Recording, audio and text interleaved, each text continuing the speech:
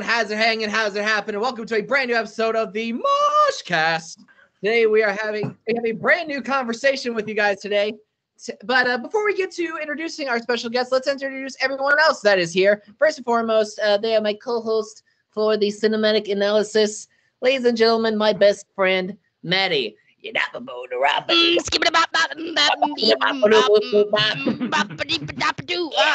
the fuck is up, Kyle? I'm excited for this. I originally texted fucking Julian in the arms of an angel. Oh, he's alive! Yay! No, but I literally texted Julian. I was like, we gotta fucking get an interview with Kevin. We gotta fucking do it. And here we are, bitches. Here we fucking are. I'm excited, Kevin. I got a question for you. Oh, just wait. And honestly, screw you and your pickles. Wow. Okay, right when we get started. But next up, he is doing his first ever conversation, first ever interview. Let's bring in Wyatt. I was gonna try it this time. But yeah, ladies and gentlemen, welcome to another episode here on the Loudest Podcast and all the music. Thankfully, I didn't botch the interview series of the MoshCast, and this should be a very fun episode, and we get to ask questions for our good friend Kevin here. So this is my first time doing a MoshCast interview, so this should be a fun episode. So Julian, you may pass to the next person. Next up, he is our resident sleepy boy. No, resident lazy boy, I should say. Yes. Yeah, AJ. And he is the only person that can dance to a Beartooth song. Give it up for AJ.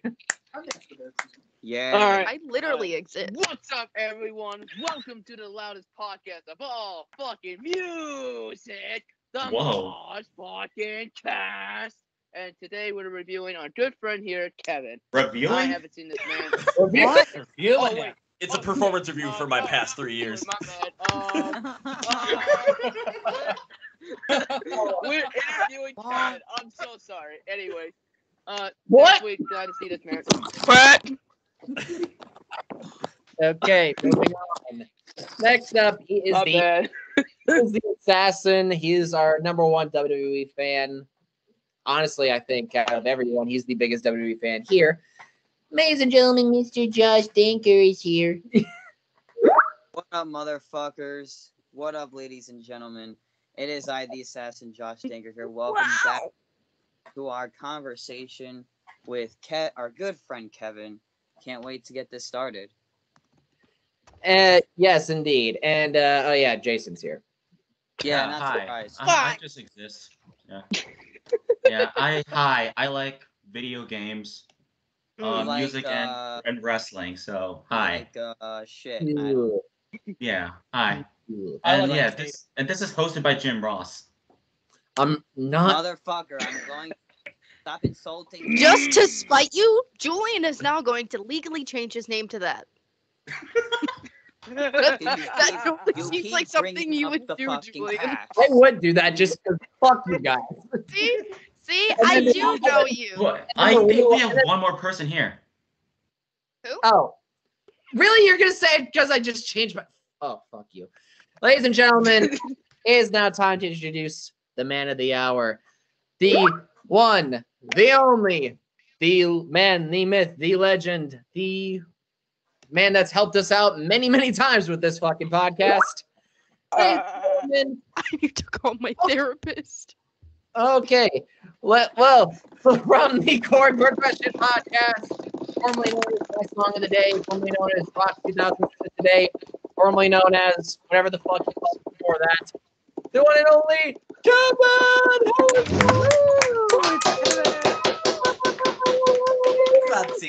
Grazie. Well, I mean, thanks for the intro, man. And as everyone that's listening, yes, my name is Kevin Elstead. I run the Chord Progression Podcast, and I've been talking with, probably these guys on the live stream for, God, I don't know how long we've been on the live stream. At least 3 years. Me and Julian for 3 years. At least 3 years at this point for, I know, Julian and Madi. And hang out. Yeah, you joined last year, Jason. Yeah. Yeah. Mm-hmm. And we're happy to have you, my friend. Happy. Happy. My God! If you're happy. We're happy like we're hypa. And you're happy and Okay. No! Yes. Clap your hands. We have a rule. We have a rule now. And with Kevin, we can break that rule for this episode. But oh, my sanity is gone out the window. We're gonna break rules this episode. Also, usually when it comes to like the stuff that we do anyway, I mean, we set up rules and all of a sudden like they get broken pretty easily. Like anytime we do a live stream, it's like, oh, it's at 10 o'clock, like I'm stopping this stuff. Like last night we were doing it. It's like, yeah, I'm gonna stop at 10 o'clock. We didn't get done until like 10:40. Yeah, like 11 o'clock. But shit happens. Yeah, we had an interesting conversation and some disagreements, but that was yesterday. Oh. Let's focus on today. Is this what I think it is about?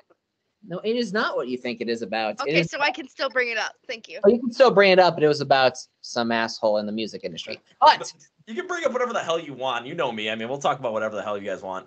Yeah, fuck MGK. Okay, so let's go ahead and let's go ahead and get things started with this. So basically, Kevin, in case you don't know how our interview series works, basically each of us go around asking fun questions, serious questions, whatever kind of questions we got.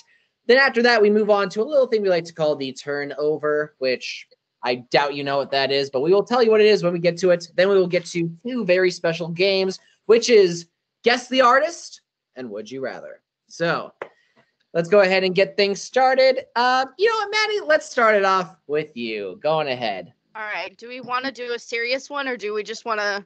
What do you think, Julian? Should I just go for it? Go for it. Kevin, what the fuck is wrong with you? Why did you not like Eternal Blue? Please, I genuinely would like to know.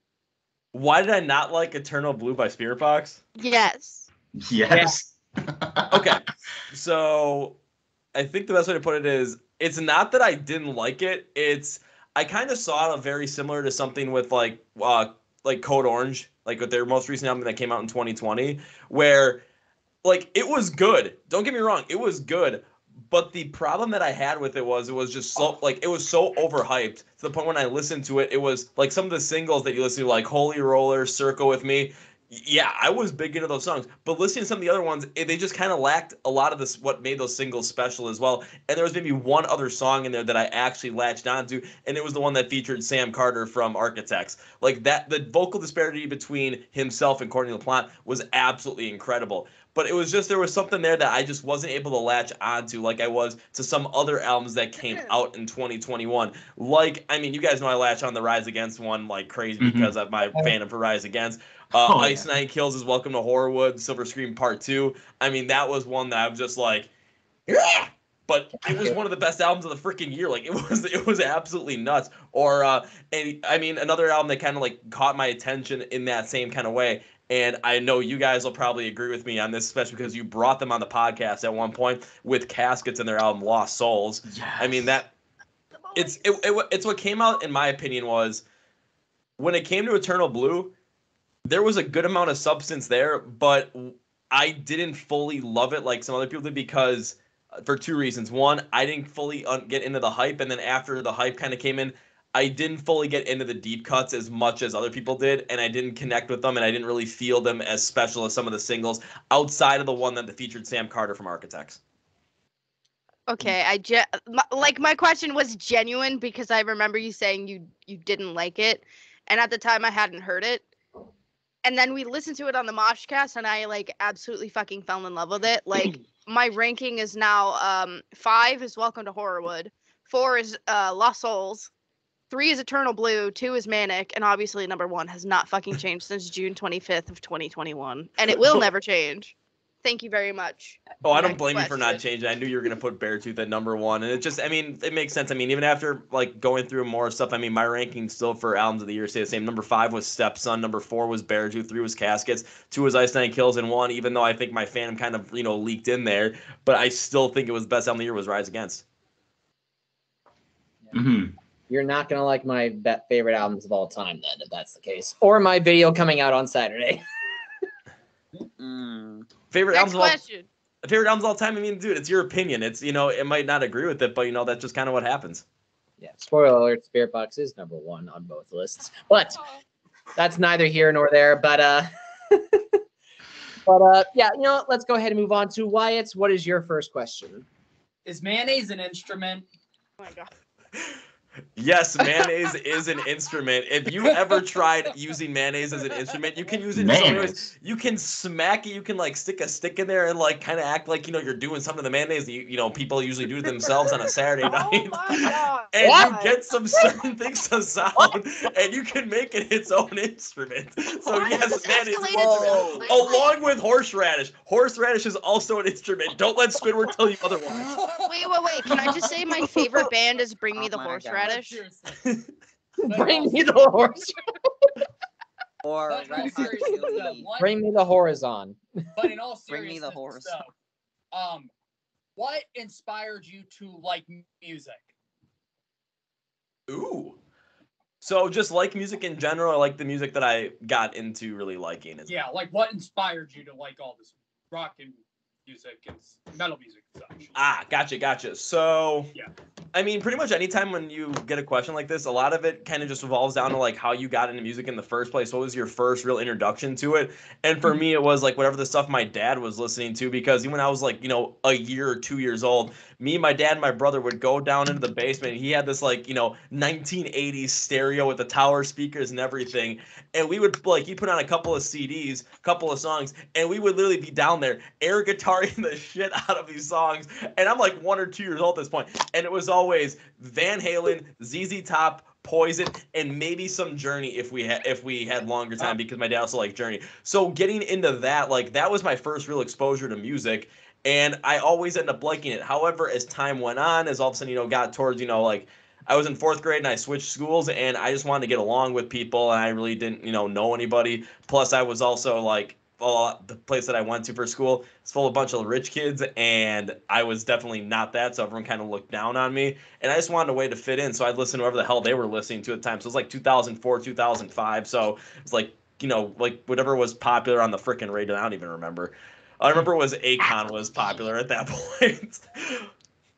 So all of a sudden it was what got me into some of the other music was playing video games, honestly. Couple of different video games that really got me in there. One is one of the SmackDown vs. Raw games. I can't remember if it was 2006 or 2007, but they had 4 songs off of 1X from 3 Days Grace on that soundtrack. 2007. Thank you, Julian. Thank you. Yeah, because it was they had Ride on there, Animal I Become. I think they had Pain on there, and they might have had one more. I think it might have been Time of Dying, honestly. And it was just and then also NASCAR Thunder 2004. Every time you turn on the game, because I grew up watching NASCAR. I'm a big NASCAR fan, not as big as I used to be, but I still enjoy. Every time you turn on NASCAR Thunder 2004, I Hate Everything About You was the first song that came on every single time. So all of a sudden, it's starting to get into some 3 Days Grace stuff. American Idiot comes out when I was in 4th grade. Now all of a sudden there's something there that I'm starting to kind of get a little bit more into. But it wasn't really until Guitar Hero kind of came out, and I was able to really latch onto something and finally really find a band for me to latch onto that I could consider a band that I would listen to, kind of have a piece of myself in there, and that was Disturbed. Trying to play Stricken. I could not play Stricken on guitar for my entire life, but I love David Draymond's voice, and I love the way it was composed. And one of the things that kind of pushed me even further down into the music was I started getting into Disturbed, and I went to a Catholic school. Oh. They did not like the fact that I liked Disturbed. So they were very, very, very concerned, who the person I was becoming, my character, and everything. And they were trying to force me not to listen to Disturbed as much as possible. They had a thing where it's you can bring in a CD because it's 2008. Bring in a CD of your favorite artist. Everyone's bringing in Taylor Swift, Justin Timberlake, Beyonce, that kind of stuff. And I bring in Indestructible by Disturbed. And the only song I was gonna skip was Deceiver, because David Draymond says "fuck" in there 5 times. And I'm like, yeah, no, not in 8th grade, Catholic school, room. No, we're not doing that. So we played Indestructible, played Inside the Fire, and then all of a sudden the CD cut out. I'm like, I was going to go and change the freaking song. I guess someone changed it. No, the teacher pulled out and told me to see me after class. I'm like, dear God, here we go. Wrote a letter to my mom and wouldn't let me have my CD back until she signed it. I showed it to my mom. We read it in the car. She was laughing hysterically because she's the one that bought it for me. And I cleared this with her beforehand. So I was like, okay. And then she basically responded, yeah, I bought this for him. So we were kind of laughing about that. And then as much as they were trying to get me to listen to what other kids listen to or listen to Christian contemporary music, it just forced me to like more and more of what I like, due to the fact that I mean, I was 13 years old. I'm not going to listen to authority figures try and tell me what to like and what not to like. On top of that, it gave me my own identity, and it gave me something else besides, especially because I live in Wisconsin. And I'm a huge Minnesota Vikings fan. So I was on my own on that front. Now I had something else to really go and really connect to that was also on my own. And then from there, went to high school, and high school wasn't the best time, especially at the start. But that's when I really started listening to Rise Against, and that's where everything fucking took off. Really took off was right when I started listening to Rise Against, freshman year of high school, driving to school every single day in the fall of 2009, and I swear at least once a week, or almost every single day pretty much at the radio station we listen to, either on the way to school or home from school, Savior played. Every fucking time. And my brother and my friends were like, oh no, let's change the channel. I'm like, no, you better fucking not, because I love that song. And it just built up from there, so... And I've gone through some pretty shitty times in life, and music has been like the one consistent thing that has always been there to kind of like help out. So it kind of just was a no-brainer after that. I mean, to really connect with it and really start to try and make something of it. I'm gonna keep my mouth shut. Same. Because I'm gonna keep I'm that's some people off. cool. But yeah, that man. I feel your pain, dude. I feel your fucking pain. I didn't go to. I went to a Lutheran school. Oh, they were much worse. but anyway, Jason. So how did you come up with the name Chord Progression for your podcast? Oh man.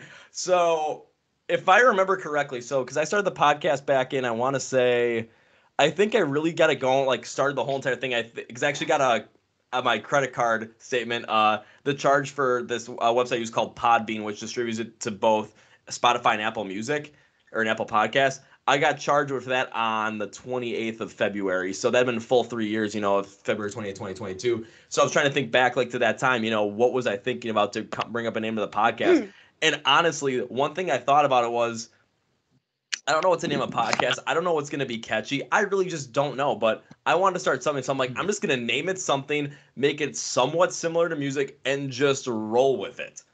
And for some reason, I might have been watching a video from like Nick Julian. Nocturnal or something, and there might have been the thing that he started talking about chord progression. I just kind of like, that's it. Let's just go with that, and let's just work with it. We'll see what happens. Okay. So basically, I mean, there was really nothing special about it. I was listening to a lot of podcasts from Gary Vee at the time, and reading a lot of the Gary Vee books and shit. And one of his big things was like, when it comes to a name, it's like, don't spend too much time on the name. Just, kind of like pick something and go, because think about Google. I mean, that was never a thought like Google, but that's just a name that kind of probably came out of nowhere, and now it's a much known thing. I mean, Apple computers, they picked a fruit for the name, Apple. Come on. It can be something super simple. It's all about what you put behind it, all about, the quality that becomes behind it, the product that becomes of it, behind it, everything. That's what really matters. The name is all about what's behind it. Yeah. Oh, okay. That makes sense. Apple. All right. John. What do you like to do when you're not doing podcasting and all that stuff? What hobbies you have outside? Ooh. Okay, so let's think about how to answer this one. So, because we're in the month of March right now, here's one good way to put it. I mean, through the first half of March, for the first 12 days of March, so March 1st through March 12th, I was at 6 concerts in 12 days. I love going to live shows. There's a whole different part of just like life that comes from those. And I'm addicted to going to a freaking mosh pit. If you give me a chance to throw down somewhere, I'm going to go freaking do it. Julian, you can absolutely attest to that from Blue Ridge. Yeah, you nearly killed me in the Ice 9 Kills pit. I mean, how fitting. And honestly, it might happen again on April 2nd in Chicago, Julian, so watch out. Now, I'm going to die during Motionless and White. That's what's going to be. You're going to get a scar above your eye. Just like me. You guys got to be Scar It's Brothers. going to be a Scarlet Cross. It'll only be worth it if I'm the one that actually gives it to him. It's like, this is the rite of passage, sir. It is the end. But I mean, but outside of that, I mean, one other thing that I'm a big fan, I always played soccer ever since I was a kid, so I still do that, and football. I love also football for everyone else around the world that's not in the U.S. Otherwise, I mean, I pretty much after work every single day, I'm always going to the gym, And it's just something where it's like, yeah, I like to do so I can play soccer and go in those mosh pits and just never ever stop. But I like to go there because like there's a whole mental aspect that I have ingrained in my brain for that, and it just helps with that. So there's another hobby there. But one thing I'm starting to get into a little bit more as of late is my car is kind of old and not doing the best with certain things. So because I had to take it in for a recall thing, and then my window wasn't working, so I had them check it out. They gave me a whole diagnostic report and everything, and they said they would fix it for everything that was wrong with it, that the dealer would fix it for more than what was actually the worth of the car, like double what the car was worth. So I'm like, well, do I still want to have this car, get a new car or anything? So one thing I've been kind of getting into is actually learning how to fix this whole entire thing. Okay. So I'm starting to get a little bit more into that aspect. When it comes to engineering and anything, I really don't care. But there is something about figuring out how to fix a car that just is starting to intrigue me. So I'm just going to kind of go for it. Hell yes. Oh, Alright. Oh, hell yeah. So yeah, so I'd say Oh, sometimes hell some yeah. of my hobbies outside of everything with the podcast and working and everything, some of them I'm pretty sure you guys would expect that the car one is kind of it's a little bit, kind of from left field a little bit right now, but I'm enjoying it, so fuck it. Yeah, and let's not forget as long as you enjoy it. Also practicing the flute. Only for your crappy flute series. Dude, I haven't done a crappy flute video since February. It's just, I haven't had the time to do it, and I haven't really had it. I mean, it'll come back at some point. I just don't know when. In the arms of-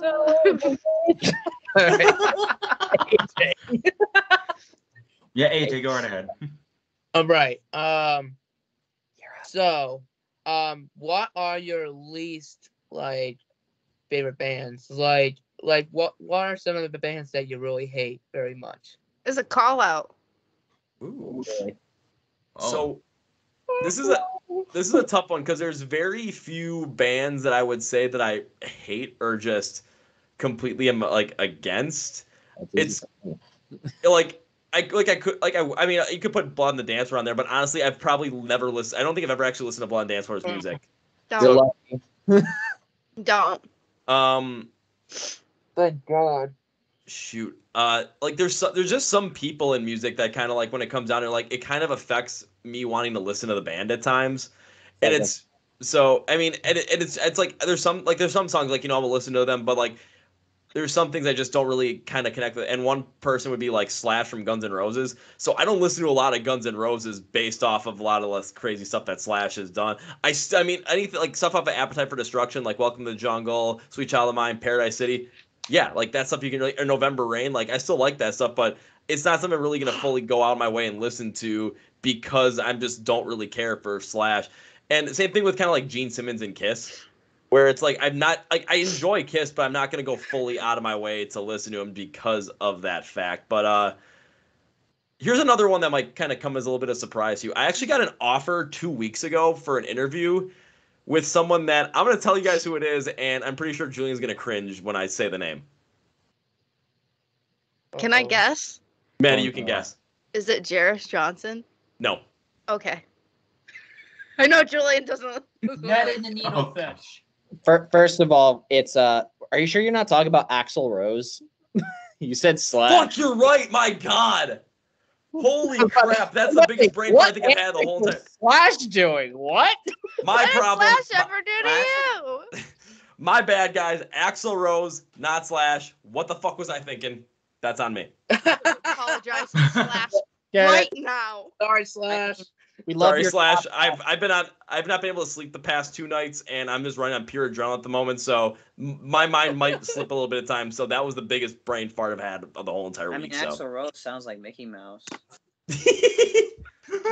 Especially nowadays. Jesus Christ, he sucks live. My God. Yeah. So I should rephrase it. Axl Rose, not Slash. My bad. I'm glad I My don't bad. like Guns N' Roses.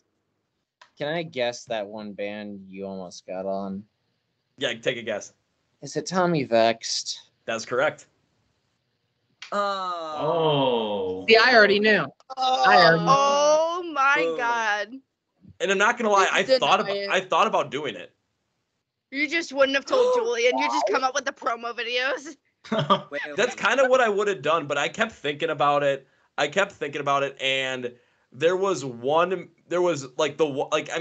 if I looked at it and I thought about it, like one of the major sides of potentially doing something like it was, people know the name, people know the drama that happened around there, and all of a sudden you see that pop up. I mean, it is an interest point. It does bring some more eyes and ears onto the podcast and interest.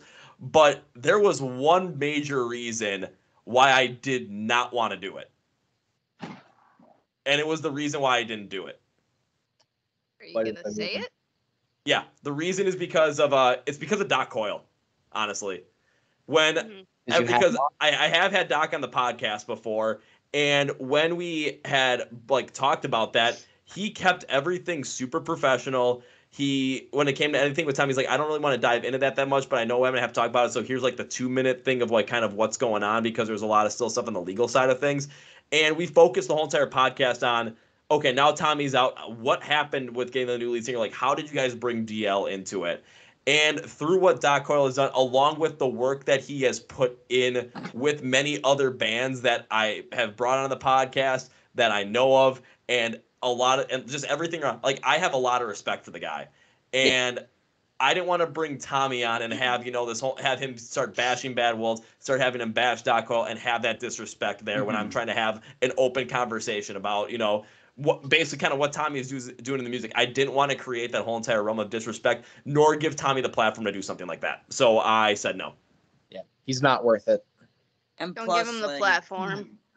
And plus, platform to begin with. Politics is insane, and it's that's exactly what I'm saying. Julian. Hear his political views and all that, and you just want to hear what he's talking about in the music business. But let's not do that. I don't. Here's the thing with me. He doesn't piss me off for his political views. I don't give a shit. But it's the way his attitude is. Oh yeah. He has big ego. And the way he disrespects people all the time. And I will never forgive him for how he treated Anthony of Defy the Tyrants. I will never fucking forgive him for that. But I'll say that was another secondary reason too, because of how big of a supporter Anthony has been of the podcast, how much he has been around music as well, and supporting all of us as well. And I respect Anthony a hell of a lot more than I respect Tommy Vex. So I didn't want to again give Tommy a platform to potentially do something like that, especially who knows, all of a sudden, I set up that interview with Tommy if I did, and he takes a look at the podcast and sees that I've, talked with Doc Coyle, I've talked with Anthony from the Defy the Tyrants. I don't want to give him room to start a bunch of crap and then have me trying to have an open conversation about this and then turn it into a whole entire shouting match. It just wasn't worth it. Yeah, right. I'd rather talk with MGK than Tommy Vex. Anyway, let's move on. I'd rather just punch myself right in the face. I think everyone would. But anyway, I'd just rather punch Tommy Vex in the face. Maddie, you go ahead and ask the next question. So the $1 million question that I'm surprised nobody asked: what made you want to start podcasting and interviewing bands? Ooh. Okay. So when it came to podcasting, basically the whole entire reason I wanted to do it was because when I started everything originally with the whole My Song of the Day thing, the whole Alexa skill portion of it, and then the YouTube channel file, I just wanted to add something to it, and I didn't know exactly what to add. And the reason why I landed on the podcast, again, it's all going to kind of go from the whole entire Gary Vee thing. It was just to put something else out there and just tried something new. I didn't really want to try anything on TikTok at the moment. Again, this was early 2019 because honestly, I just didn't care. When it comes to TikTok, it's still not my thing. I'm on there more now when it comes to putting a bunch of the stuff from the Chord Progression Podcast on there, a bunch of the different shorts, but it's still something that I'm just not that connected with. But again, I know I have to be on there. When it came to the podcast, though, it was something that I didn't know exactly what to do, but I just wanted to try something different.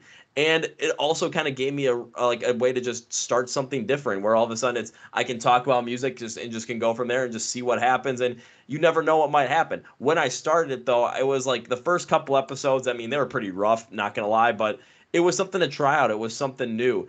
And I don't remember exactly who brought up interviewing bands. It might have actually been this woman named Kathy from Texas, because I connected with her from, because she's a huge Disturbed fan. She's probably the biggest Disturbed fan I know. A lot more of a Disturbed fan than I am.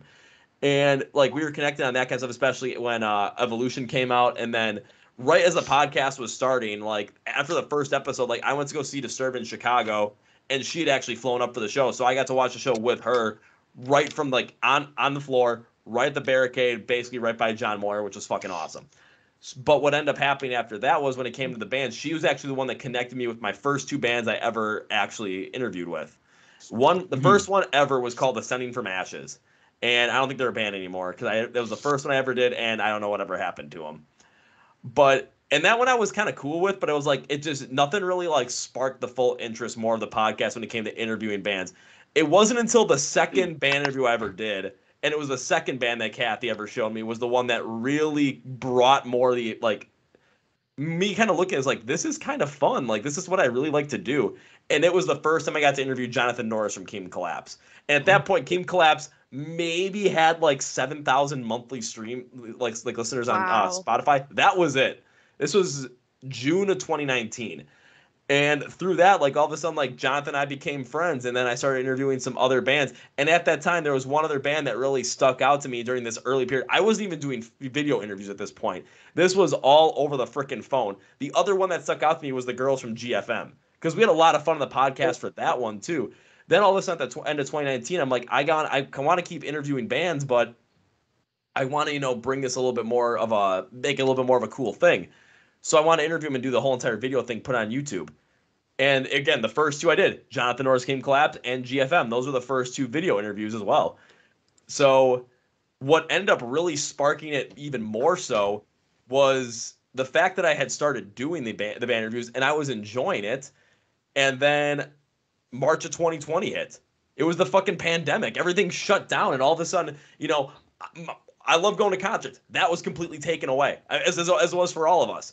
And then, seeing friends and whatnot, going out doing stuff, like, it was pretty much like a farce. Like, everything was gone. But I also looked at that and thought, what's one thing that I really like at this point that I can still do? And it was working on all the music stuff. And when it comes to the podcast, interviewing these bands. Like, I was having so much fun with it, so I wanted to keep it rolling. And I thought, it's the freaking pandemic. All these bands are going to be on the shelf right now. What can they do right now? They can connect with people on social media. They can work on new music remotely, and that's about it. So why not give them a place where they can actually do that?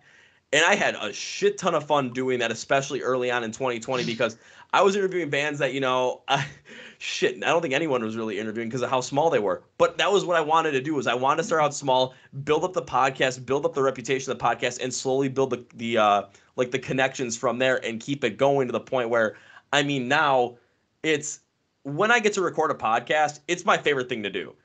I can be as dead tired as possible. I could just be like, I don't want to do this shit. I don't want to do, I'm just tired. I don't want to do this. Once I sit down, get everything set up, and the Zoom call starts, and I see that person or the band or whoever is going to be on the call jump in and it says, they're in the waiting room, just admit them. My energy level goes through the freaking roof, and then we just roll with it. Like, it's something that just brings happiness to me at every turn of, anything. And to be able to then also connect with these people and connect with these bands outside of the podcast as well, continue these connections, continue these friendships to the point where, when I went to go see the From Ashes to New tour because it was From Ashes to New, their guitarist Lance was on the podcast. No one from Fire from the Gods been on the podcast yet. From Blind Channel, both, it was Nico and I'm going to feel bad for forgetting the other guy's name. Wow. Shoot, I had it in my head earlier. It's both the vocalists, though, because they were on the podcast. And then Above Snakes, the lead singer Johnny was on the podcast before the tour. And, of course, Jonathan Norris from Kingdom Collapse. Being able to connect these people and actually show, like, my face and, like, being, say hi to them and just be there. How cool is that? I got to a point where all of a sudden, during the first show, it was like towards the end of King Collapse's set, Jonathan Norris actually said hi to me during the middle, towards the end of the set.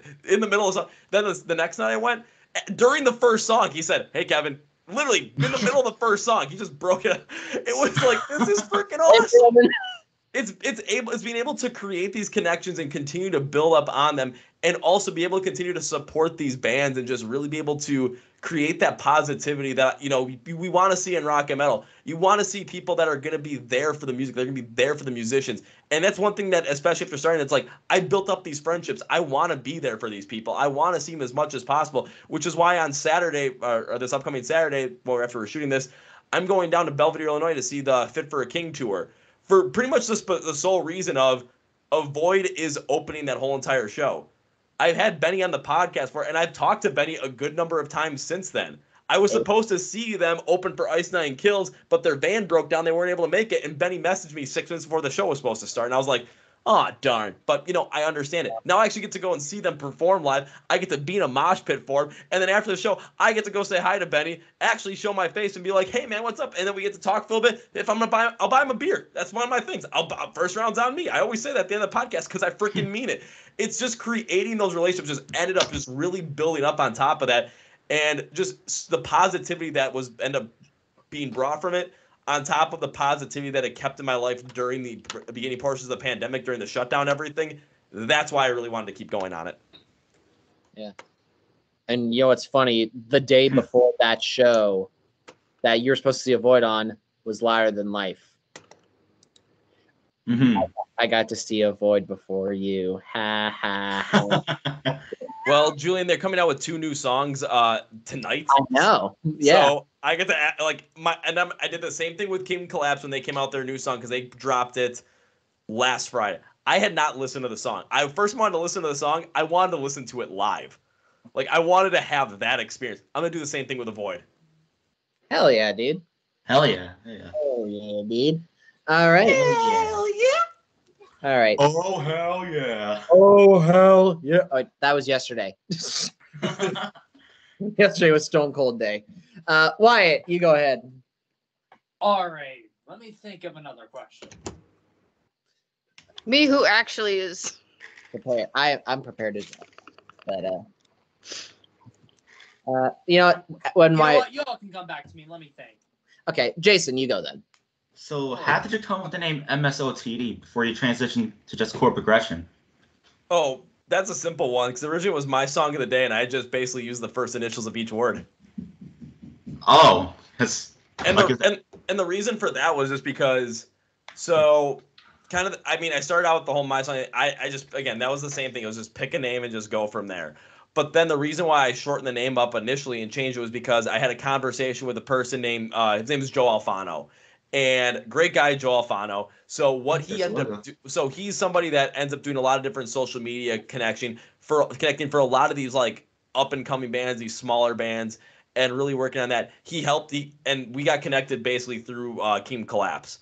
And then we got connected through a couple of the other bands that he's worked. He was the one that got me the interview with Benny from Avoid. Awake at Last he helped me out with. Trying to think some of the other ones he helped me out with. There have been a couple of them. Etched in Embers was one. He was gonna help me out with the Saul one, but then he's like, I'm not sure, they might think you're too big. And then all of a sudden I got connected with Adam Splitter PR.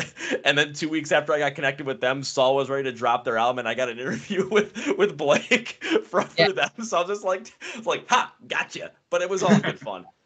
And what the conversation I had with him was, he's like, why'd you pick the name? And I said, I just picked it. Like there was something. He's like, well, it kind of limits you to what you could possibly do. So that's why I shortened it up, because then it kind of, again, the name doesn't necessarily limit me as much. But then all of a sudden it was like, going forward through it, when I got into August of 2021, that's when I'm like, you know what? The podcast is the thing that I want to do the most. The podcast is the most successful part of this whole entire thing. So let's focus in on the podcast and really focus in on that, while not necessarily fully changing like the other stuff that we're doing. Of course, like the other YouTube videos I was doing, I cut those out basically just because of the podcast. The live streams still happen though, because those are always fun as shit. And I didn't want to mess up those. So that's kind of how the whole entire name thing happened. Madi. Oh, okay. Madi, why are you laughing? What's up, Madi? Yeah. So I was starting to think back to when Julian and I were playing video games, and every time we see fireflies in a game, we start singing fireflies like Tom DeLonge. Firefly. Oh. And then, where are you? And then Hawthorne Heights popped into my head, and then I heard for some reason, because I can't make it on my own, because my heart is in Ohio. I can't not hear songs in my head without hearing Tom DeLonge sing it. Why? I don't know. Yeah. By the way, I helped you create this logo. Yeah, Julian was the one that created that logo, or helped create that logo, and we used it for a good amount of time. Over a year. Yeah, like a year and a half. Yeah.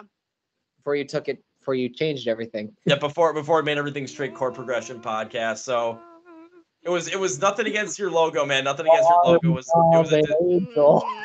I've heard it all before. It was a pure business decision to focus more on the podcast. Wait. That's Imagine fine. Tom DeLonge seeing our In the arms of the All right, Wyatt, you got a question? Yeah. Okay. What was your best experience ever attending like concerts and festivals and such? Kevin? Only one. You can only pick one. The only one. Oh God, I can only pick one. The only ones. Alrighty. I'm gonna mention two quickly before I give like the actual like the one behind there. Like honorable mention.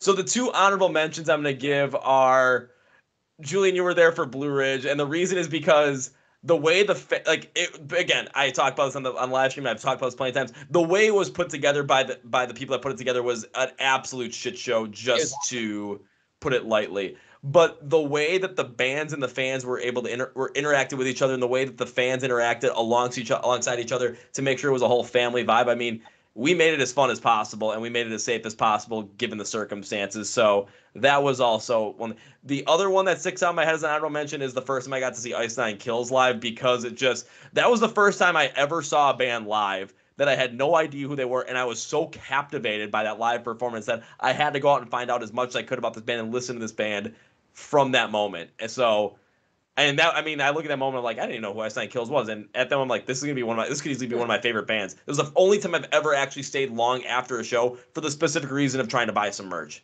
Like, I really I'll either do it beforehand or I'll leave, but like that one I'm like, I need to get a freaking shirt, and that kind of grew from there. But the one that stands out the most to me is so it's 2017. I think it was like late September, maybe the last day in September, and 2017, and I mean, I mentioned this plenty of times, 2017 was the worst year of my life.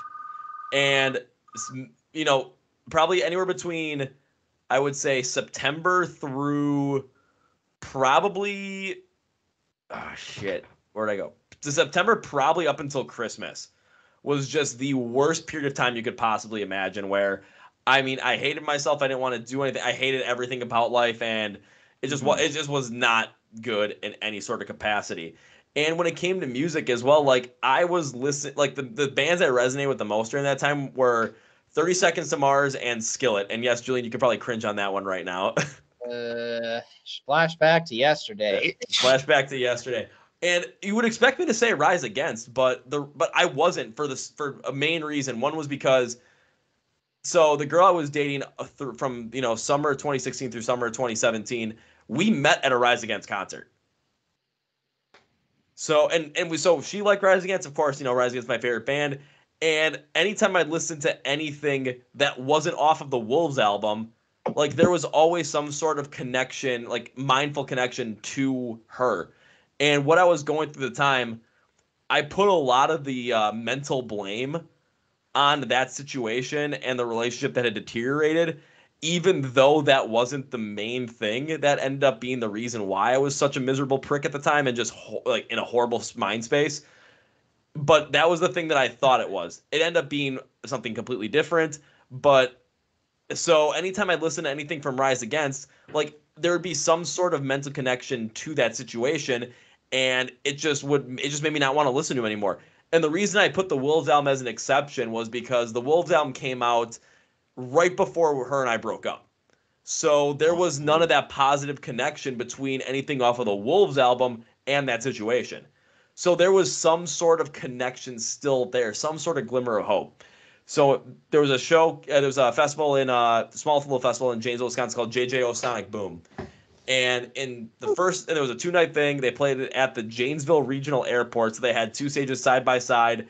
And you had to buy tickets for both nights. I only wanted to go the first night. Now, I look back at the lineup, and the lineup was pretty freaking sick, so I should have gone both days. But I only went the first night because Rise Against was headlining. I got there, And I got there late because I just wanted to go see Rise Against. That's all I cared about, and that's all I wanted to go and do. So I got there, and on the stage that Rise Against was going to end up headlining on was Thrice was closing out their set when I got there. All of a sudden, on the next stage was Stone Sour. I did not move. I watched Stone Sour perform, but I didn't really move from where I was because I want to be as close as possible for Rise Against. And I was just like, I was so miserable, hated my life. Anytime I thought about anything, couldn't sleep no matter what. Anytime I thought about anything, I always related to something negative that was going on in my life and just the negative emotions. All of a sudden, here comes Rise Against. They go on stage and they hit the first note of, I think they opened up with the titular song Wolves from the Wolves album. From that first note, all of a sudden, I just stopped caring about what was going on. I didn't really feel miserable anymore.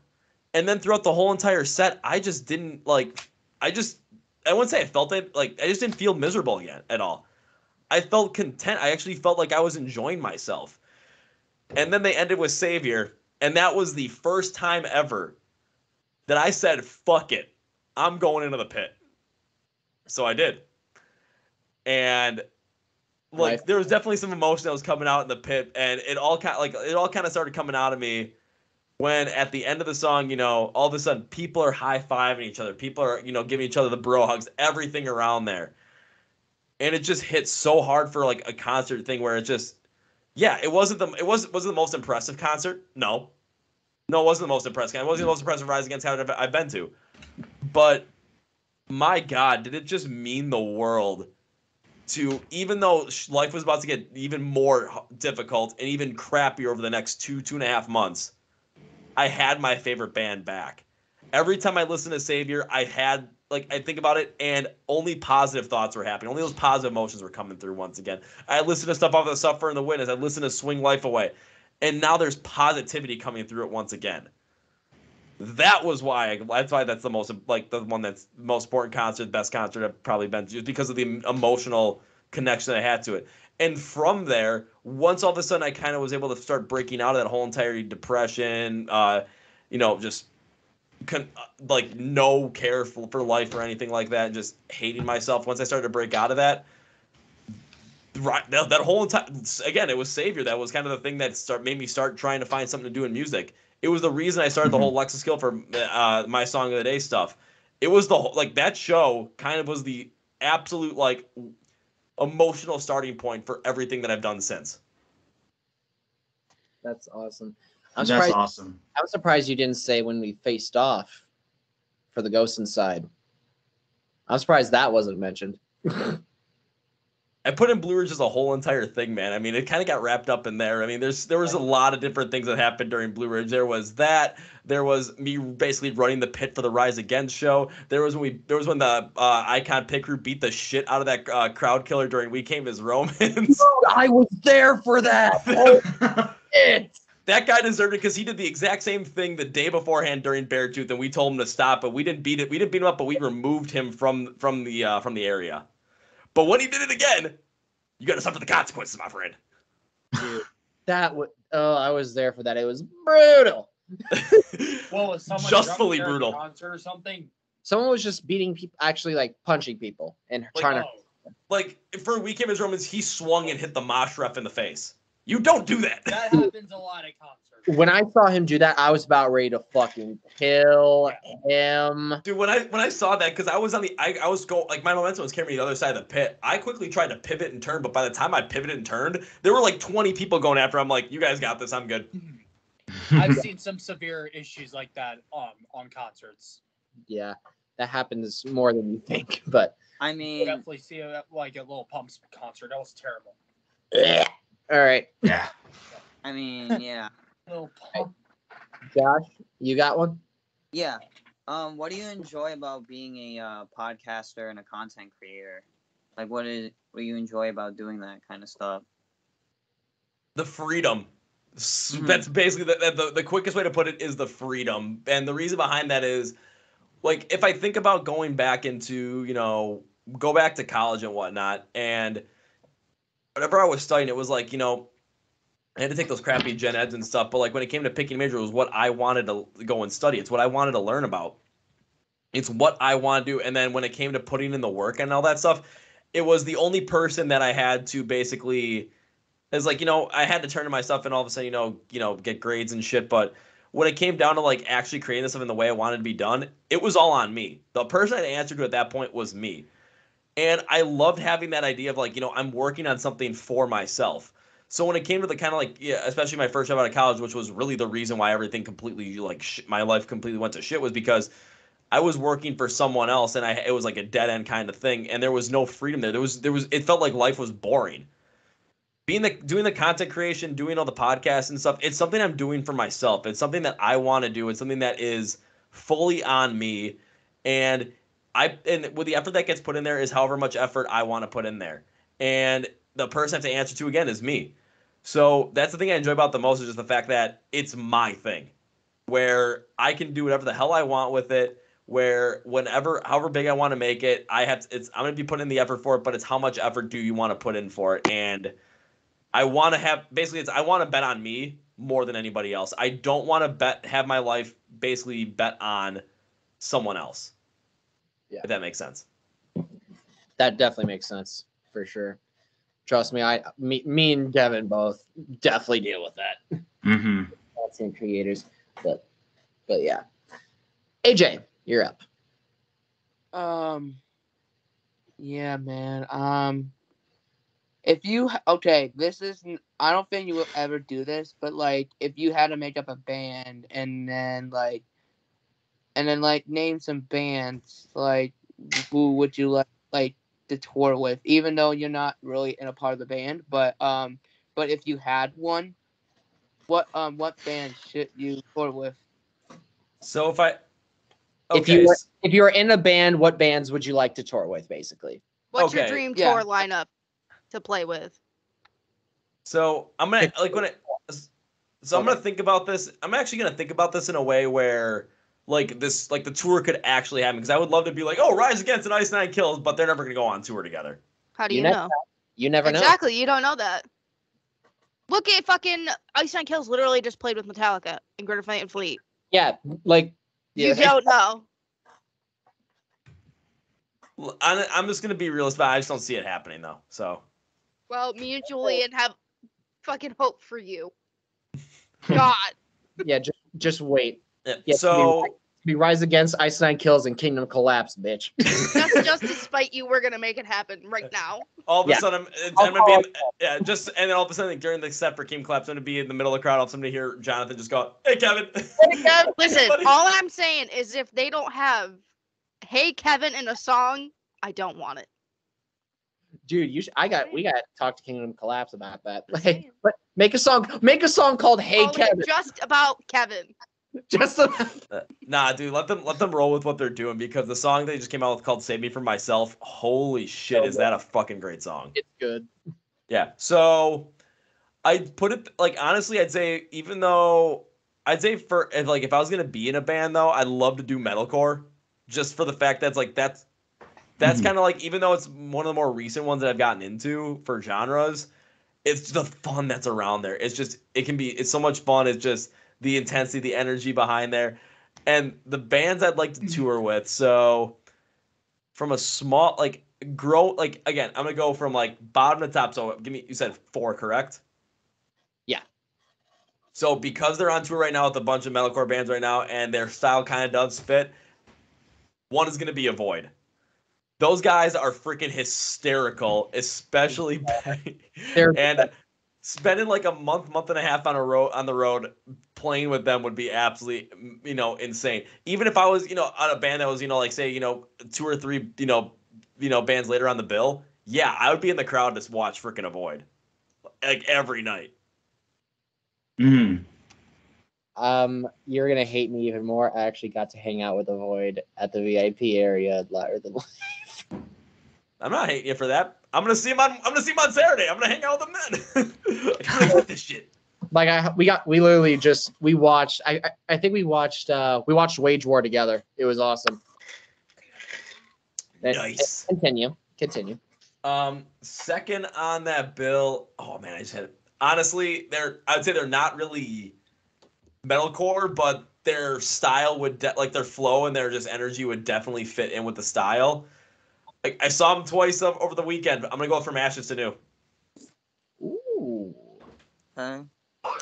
Ooh. Then number 3, we're gonna go on the heavier side of things, but we're also gonna keep it just as much fun. Mm-hmm. We're gonna keep it even more fun, and we're just gonna, we're gonna bring the hypa for this one.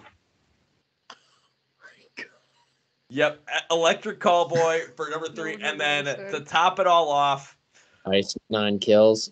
Abso-fucking-lutely Ice 9 kills. I love how no one heard Ice 9 word kills. I said after Kevin said, we're going to go on the heavy side. Slaughter to prevail. I just went slaughter to prevail. Lorna Shore. Lorna Shore. Yes. I'd say if I was in a band, it would be a metalcore band, and a tour that I like to be on. It's like, you put 4 other bands in there. Avoid, From Ashes to New, Electric Callboy, Ice 9 Kills. Make it happen. Ooh. Wow. Oh, wow. Oh, wow. I'm Lightning McQueen. Wow. Wow, that's so cool. Wow. Cow. Oh, shit. Okay, let's move on. That's actually an awesome. Can we make that tour happen, please? Like, I actually want that tour to happen. Not gonna lie, 3 of those 4, they might all be in Vegas that weekend for the When We Were Young Fest, but only Ice 9 Kills be playing when we were young. The other 3 though, Pancakes in the Pit, y'all.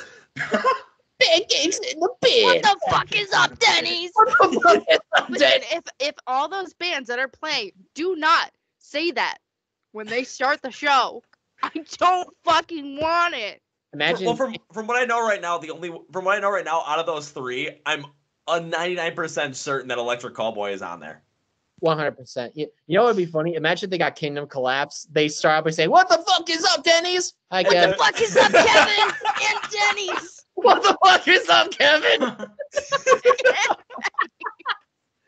I want that now. Holy shit. I want that so bad. Yes. All right, let's go ahead and move on to my next question. Now we're gonna do 2 more rounds of questions, then get into the turnover. So 2 more rounds of questions, around fully, because we're already at an hour and 12 minutes for this bad boy. Yeah. We'll do 1 more round then, just in case. Just 1 more round. Just 1 more round of it. But looking at the clock. I'm looking at the clock. I still gotta put together a whole entire podcast after this. I'm waiting for Beartooth. I need to get that vinyl. Listen, you don't understand. If I could flip my camera around, I would. All right. So here's my question. What is the worst live band you've ever seen? Because I have many. Worst live band I've ever seen. I have one that people hate me for. Ooh. Okay, I got it. You're not gonna expect this to come from me, honestly, though. It's not because you're not expecting me to, it's not because it's an artist I like. It's because it's an artist you would never expect me to actually go see live. Oh no. Modest Yahoo. Huh? Who say who with the what now? Yep, What? Modest Yahoo. I don't know who the Okay. fuck that is. I was gonna say I prevail. I'm being Is that serious. true? They Just were go. not. I prevail. Yeah, they weren't really that good when I saw them. The energy of the crowd was just not good. Kevin knows exactly what fucking tour I'm talking about too. I know exactly what tour you're talking about. Exactly. The crowd did not they just were not having a good time. That lineup was wrong. I Prevail should have been before Beartooth. Yeah. It would have, even though I Prevail is a bigger band than Beartooth, the energy flow of the show would have been much better having I Prevail go on before Caleb Shomo, not trying to follow Caleb Shomo. That's what I'm saying. I don't. Kevin, what makes you think that they're a bigger band though than Beartooth? Based on size and it was a conversation I also had. It was based on a conversation I had on the podcast I shot the day before we did this one with the band Generation Underground, because we talked about some of this stuff, and we talked about bands that have basically come out since let's say 2002. After 2002, what bands that are active that have come out since 2002 that could go out on their own and sell out a 5,000 capacity within like stage within rock and metal, and we came up with 4, pretty much. However, the 5th one that was on that we were teetering on was I Prevail, honestly. Yeah. And the 4 we came up with were Five Finger Death Punch, Shinedown, yes, A Day to Remember, 100%, and Bring Me the Horizon. 100%. All 4 of those completely agree. I mean, I Prevail could work because they've sold out Red Rocks. So yeah, so that's kind of like where I look at that, where it's like they're definitely like when it comes to that size, yeah, they're bigger than Beartooth, but when it comes to that kind of a show, having I Prevail before Beartooth, if you give them makes more sense. It just makes more sense for the flow of the show. Exactly. Or just not have I Prevail on the tour. Yeah, that was honestly like a weird like tour, to be honest. Honestly, not really. Again, it wouldn't have been that weird if you had I Prevail before Beartooth, though. But That's again, what I'm saying. Like, if they were before Beartooth, it would have been perfect. It would have been fine. Or they just don't play stuff off of Trauma. Well, because you think about it too, there's not that many bands that can create a show that's going to have the energy that's going to follow up Beartooth and have the crowd still engaged. But A Day to Remember is one of those bands. A Day to Remember is one of those bands. 100%. Motionless is one of those bands. Exactly. Honestly, like when I believe when Motionless and Beartooth did their tour, they switched off headliners for different shows. So honestly, it could work either way. Both bands are just as big, and it works so well for them. Absolutely. Yep. All right. So yeah, we need to figure out who the fuck that artist was that you said was the worst. Yep, Modest Yahoo. So the reason is because I saw him play at I think it was Summerfest here in Milwaukee, maybe 2013. And it was someone that my best friend wanted to kind of go and see, and I was like, yeah, let's go. Why not? Just give it a chance. But there were some technical issues that were around the time, around the stage. I get it, the sound wasn't perfect, but it wasn't based off of the fact that the sound wasn't good. It was off of Modest Yahoo's attitude during that. All he was doing for 25 minutes was complaining, bitching at the song and bitching at the festival. And then when he went out, and then when, after 25 minutes, after they finally got the audio going and, everything actually finally worked, he just didn't the amount of care and the amount of just actual showmanship there and the amount of integrity behind there was 0 to none. So it was just kind of like, why, if you're going to complain so much, all of a sudden now it's going to work, and a lot of people came out to see the show, and you're just going to come out with no care in the world and just be like, whatever, fuck it, who cares? Yeah. We jumped out and we entered, we saw, and then my buddy wanted to go and see whoever was playing to the stage next to us. And I think it was a woman named Ingrid Michelson who's got more or less like hippie folk kind of thing. And him and I went into some hippie dance circle and had a much better time. Yeah. Honestly, that sounds like something Axl Rose would do and probably has done. Aaron Probably. Mm-hmm. And Aaron Lewis, yeah. Seriously, like that legitimately, that's how Aaron Lewis was at Louder Than Life. And God, MGK was bad. Fucking Jane's Addiction was awful. I cannot believe how awful they were. But yeah. Anyway, moving on. Let's do one last round of questions, then we'll get to the turnover and then some games. So, Madi, take it away. Okay, so I won't be too evil with this one. I could have just said you have to pick only one, but I'm giving you the option of 5. The only one. What are your top 5 favorite interviews that you've ever done? Oh. You can only pick 5. I can only pick 5. You can only pick 5. And this doesn't have to be in order. It's just random. Alrighty. So, one I'll go with anytime I've interviewed Jonathan Norris from King Collapse. Just the camaraderie and the friendship that was brought up during that has been nothing short of incredible. And number 2, I'm going to put GFM in there as well for pretty much the exact same reason. I knew they'd be on there. On a third, Joey Arena from the band Outlier.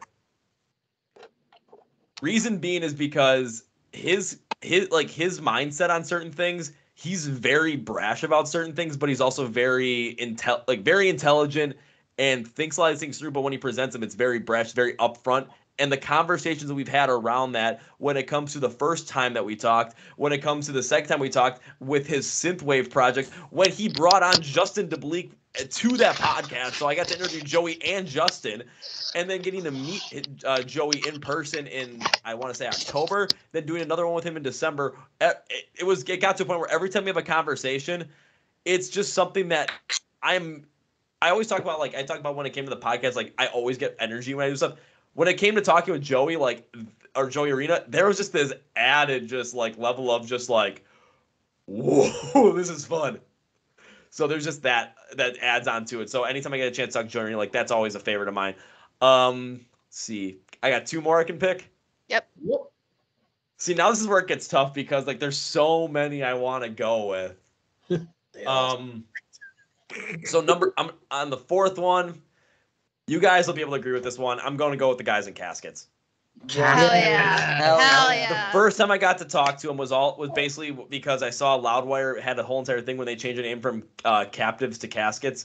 And I reached out to him because I wanted to know what the hell happened. That was it. That's all I wanted to know. And then the conversation we had off of that, it was just, it was a lot of fun just to be able to talk to them. And then the connection that we made off of that, everything came out with Lost Souls. And then the interview we did about the album, and then Matt talking about the final say about and really bringing all that to light and just all of a sudden hearing the power that was behind that song and the story that was behind it, it absolutely blew my mind. The continued stuff that they've done, and then in November, the video you guys put together for me with all that, that was absolutely fantastic. Because again, thank you for that. That just added so much more to it. So that adds so much more onto the connection with cats that I can't wait to see him at the end of April. Perform live with Holding Absence, Thornhill, and Dayseeker. So that would be number 5. Now, this is such a tough one because there are so many more I could pick. Well, too bad. You can only pick one. Yeah. And also, we got to thank you for helping us get caskets on the podcast. So, you're welcome. Absolutely.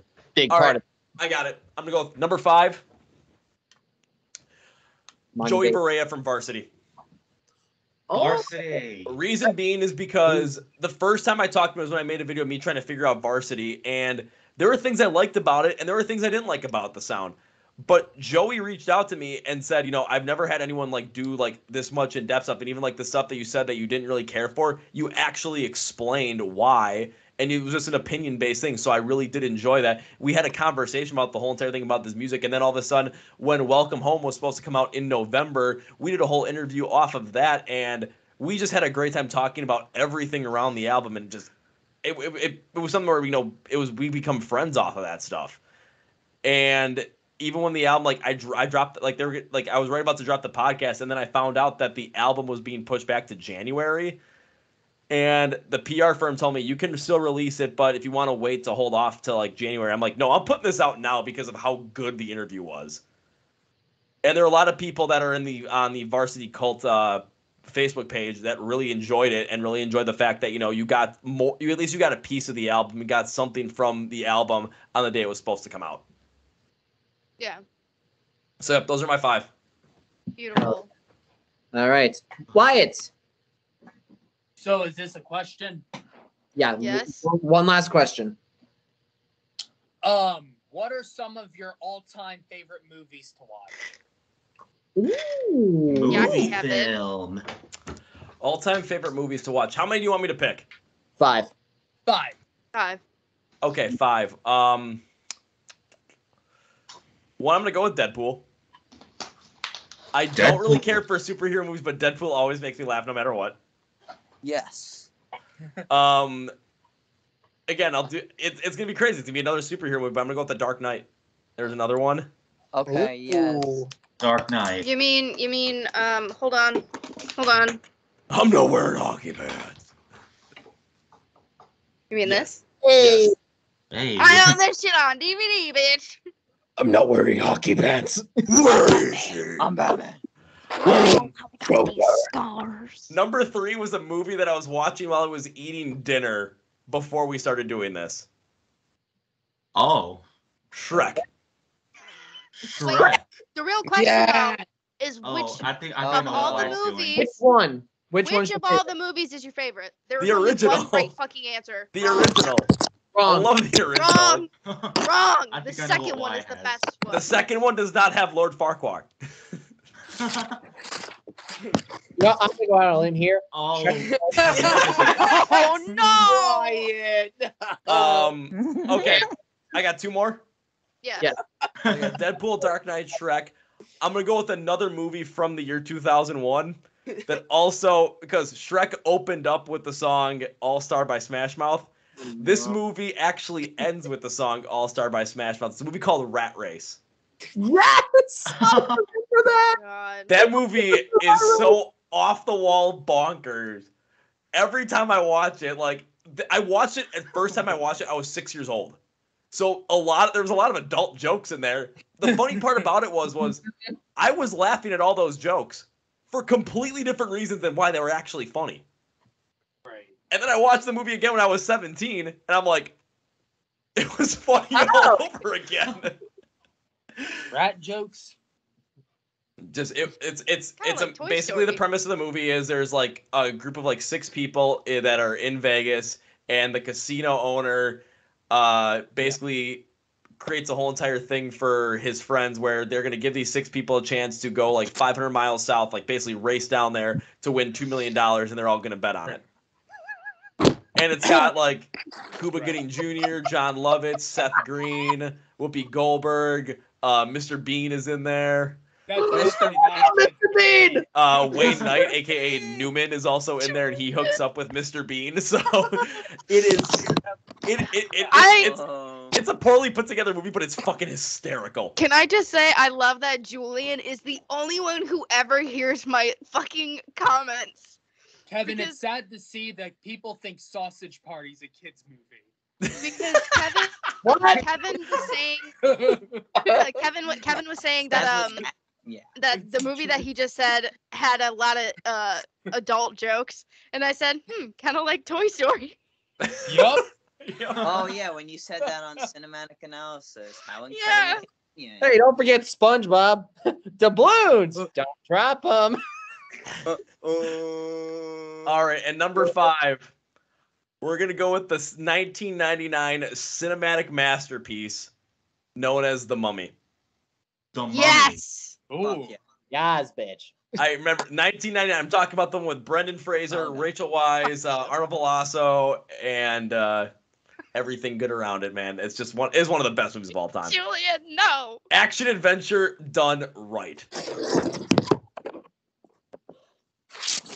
So yep, there are my 5: Deadpool, Dark Knight, Shrek, Rat Race, the 1999 cinematic masterpiece known as The Mummy. I feel like The Mummy Cool. should be number 1. I'm just saying. Yeah. I didn't Not rank them. five. I literally put them in order of when they came out, Well, guess what? It's number from 1. newest to latest, or newest to oldest. Yeah. All right, so it is 20 minutes until 10 o'clock. So speed round, Jason. Okay, what is your number one favorite podcast highlight from Chord Progression? Number 1 favorite podcast highlight from the Chord Progression Podcast. Oh, It's like your favorite moment Or story. or story.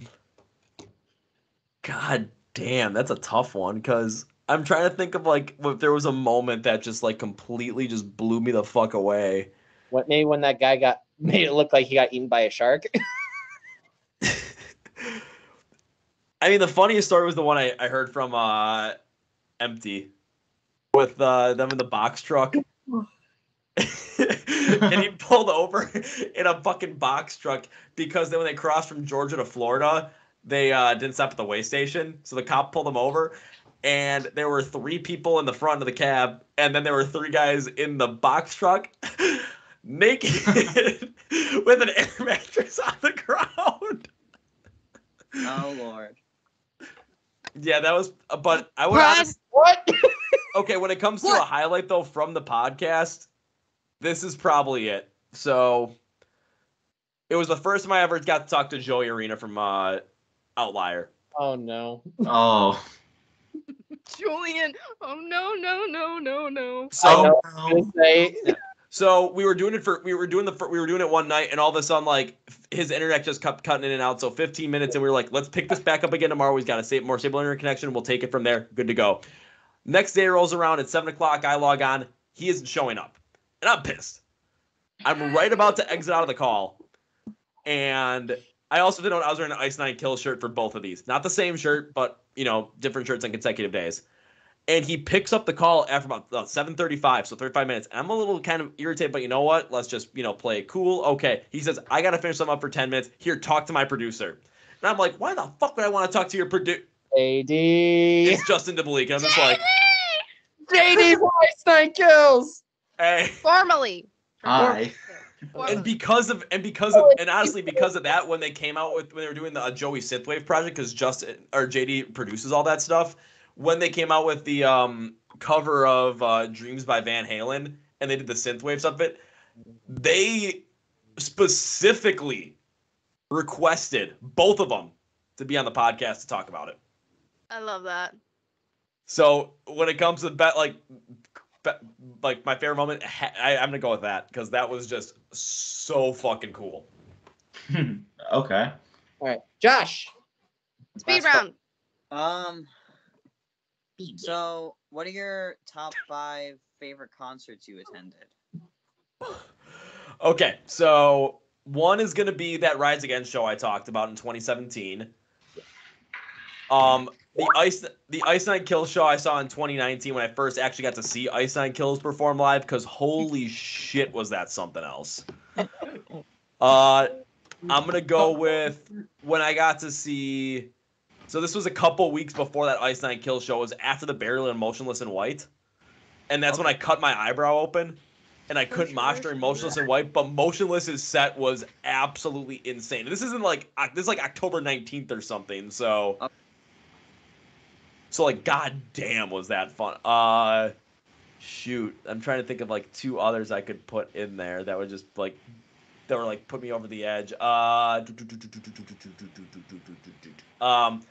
to go with in October when I got to see Asking Alexandra Day to Remember, and I broke my finger, and then I moshed with a broken finger throughout the whole entire A Day to Remember set. That one also sticks out. And, shoot.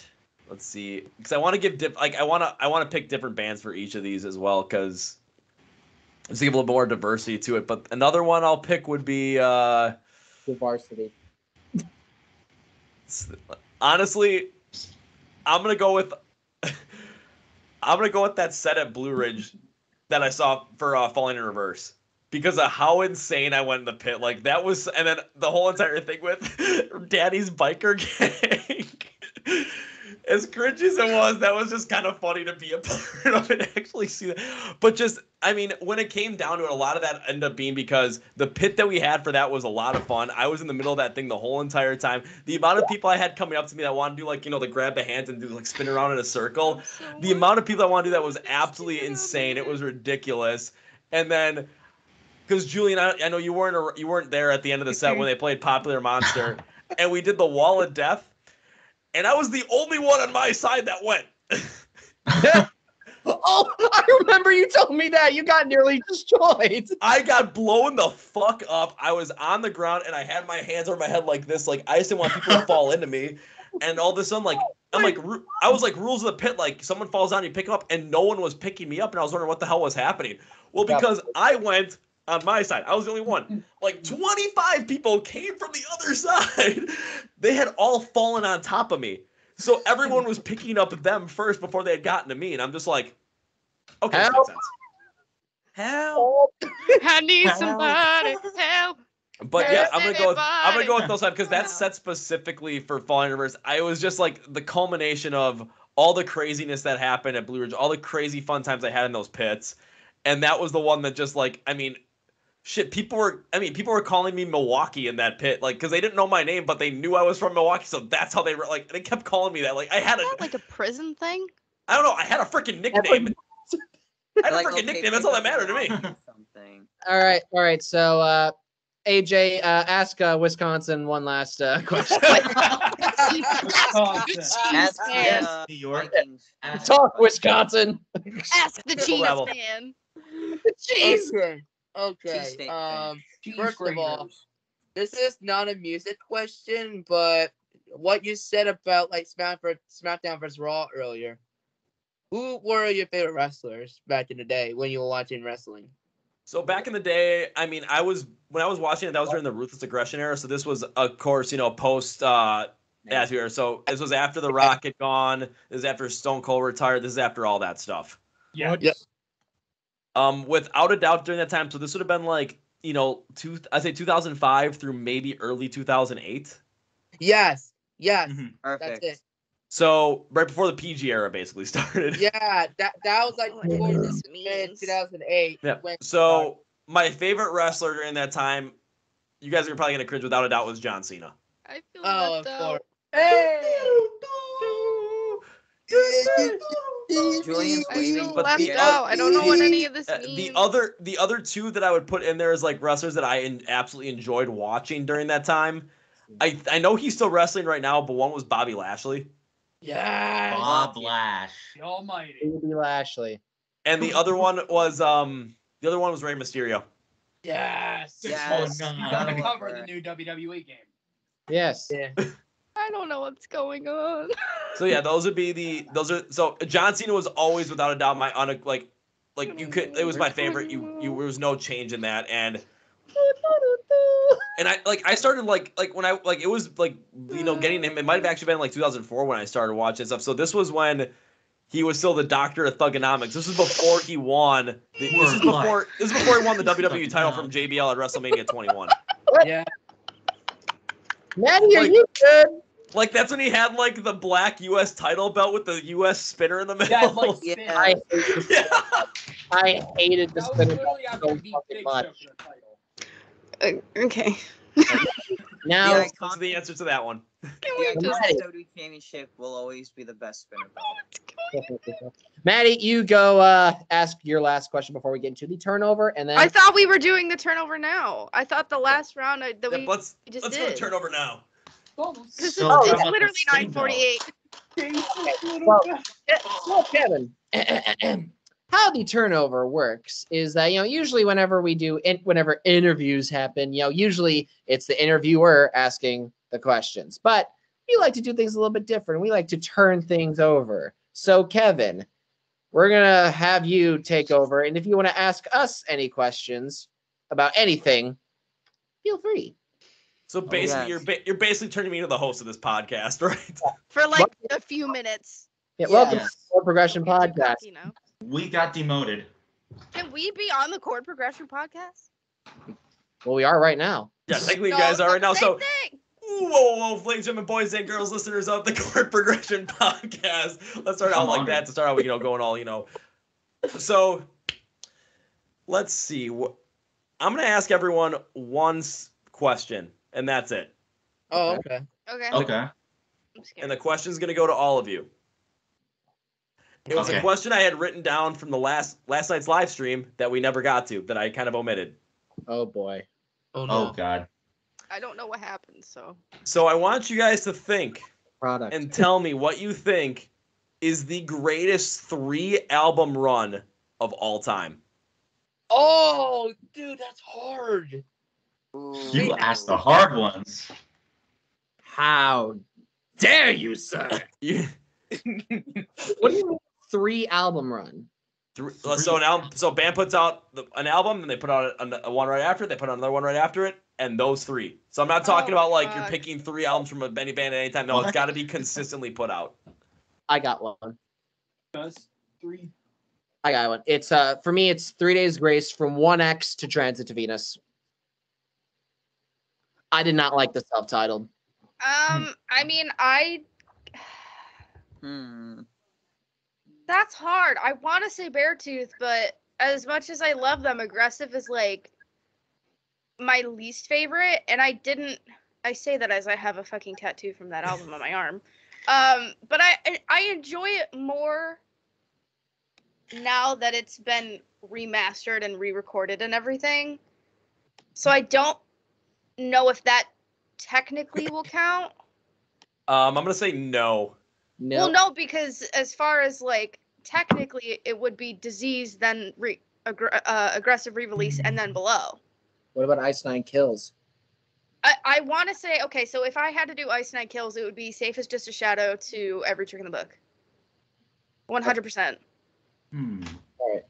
Josh, you got Album run. Let's see. So I one want to band, say the albums I that want to say Slipknot, but it's so hard because I would say Slipknot. I mean, I liked Slipknot probably up to I like the debut album probably up to We Are Not Your Kind. There wasn't so every album. so like pretty much. Can I actually change my answer? Yeah, what Okay. you got, Maddie?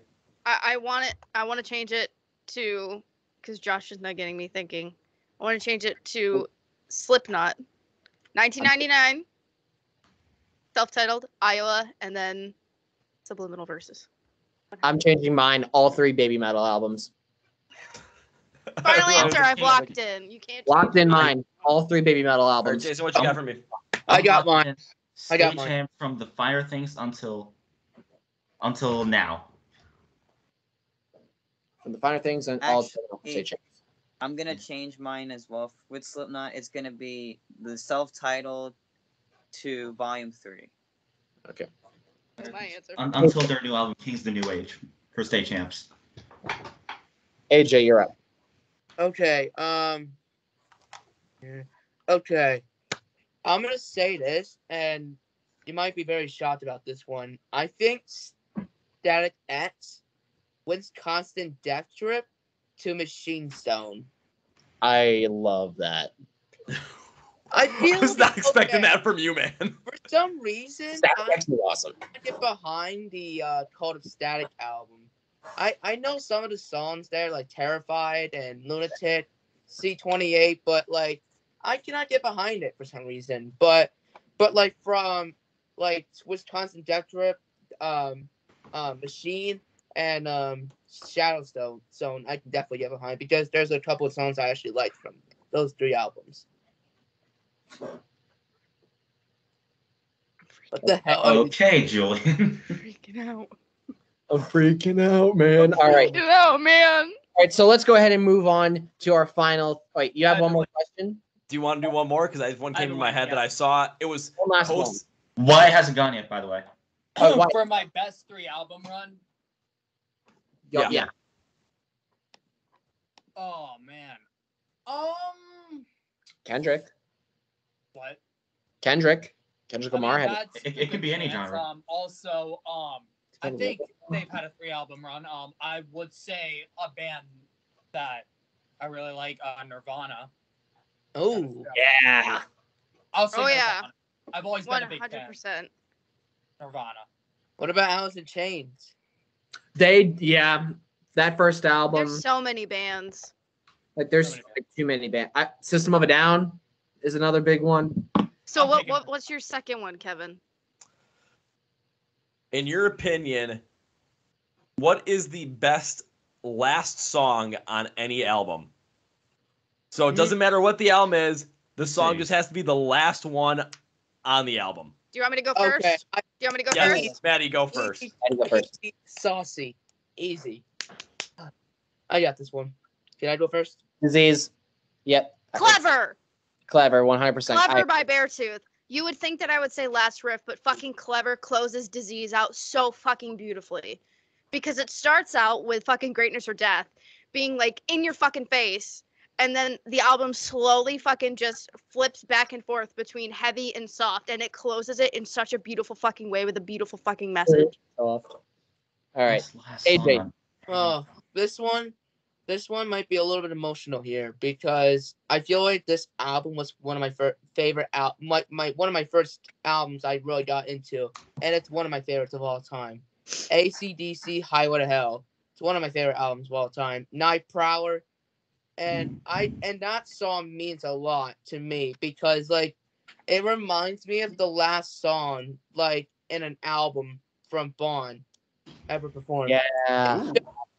It just makes me emotional to this day, man. Couldn't fucking pick, man. Yeah. I love this album so much. I've been listening to it when I was a child, like when I was younger myself, and You're still a child. You're the youngest one here, my friend. Yeah. well, sort of, well, kind of. I'm a teen now, Are you but, also the tallest? but like when I was young, like 7 years old at least. Fuck you. Man, I've seen pictures of AJ. He's fucking taller than Jason and Josh. I feel like this is a Yeah, call out for me. Surprising. Because I'm 5'5". Oh yeah. Oh, so Maddie's the shortest one. Yeah, Yeah, fuck off. I think I'm the tallest one in this group. I'm 5'11". I'm almost 6 feet tall. Yeah, bruh. All right. Anyway, I got one. yeah, go ahead, Kevin, Jason. how tall So are you? this 6'1". this isn't an album, but it's an EP. And I Return to Nothingness by Lorna Shore, the title track. It blew me away by the creativity and how heavy it was. Hell yeah. Ooh, was not expecting that, but damn, I like this question. All right, we got a couple other. I do have one for this one as well for an answer, but I'm gonna wait till the end because this one, well, technically this one wasn't a last track, but I'm gonna pick one that is to go along with the question. I'm gonna have to go with Solway Firth by Slipknot because I like how some of the songs on the We're Not Your Kind record were all different. Some of them were heavy, and then you had those preludes, and then you end the album off with like a song that starts off, slowly, and then all you hear is this badass freaking riff, and I'm like, God damn.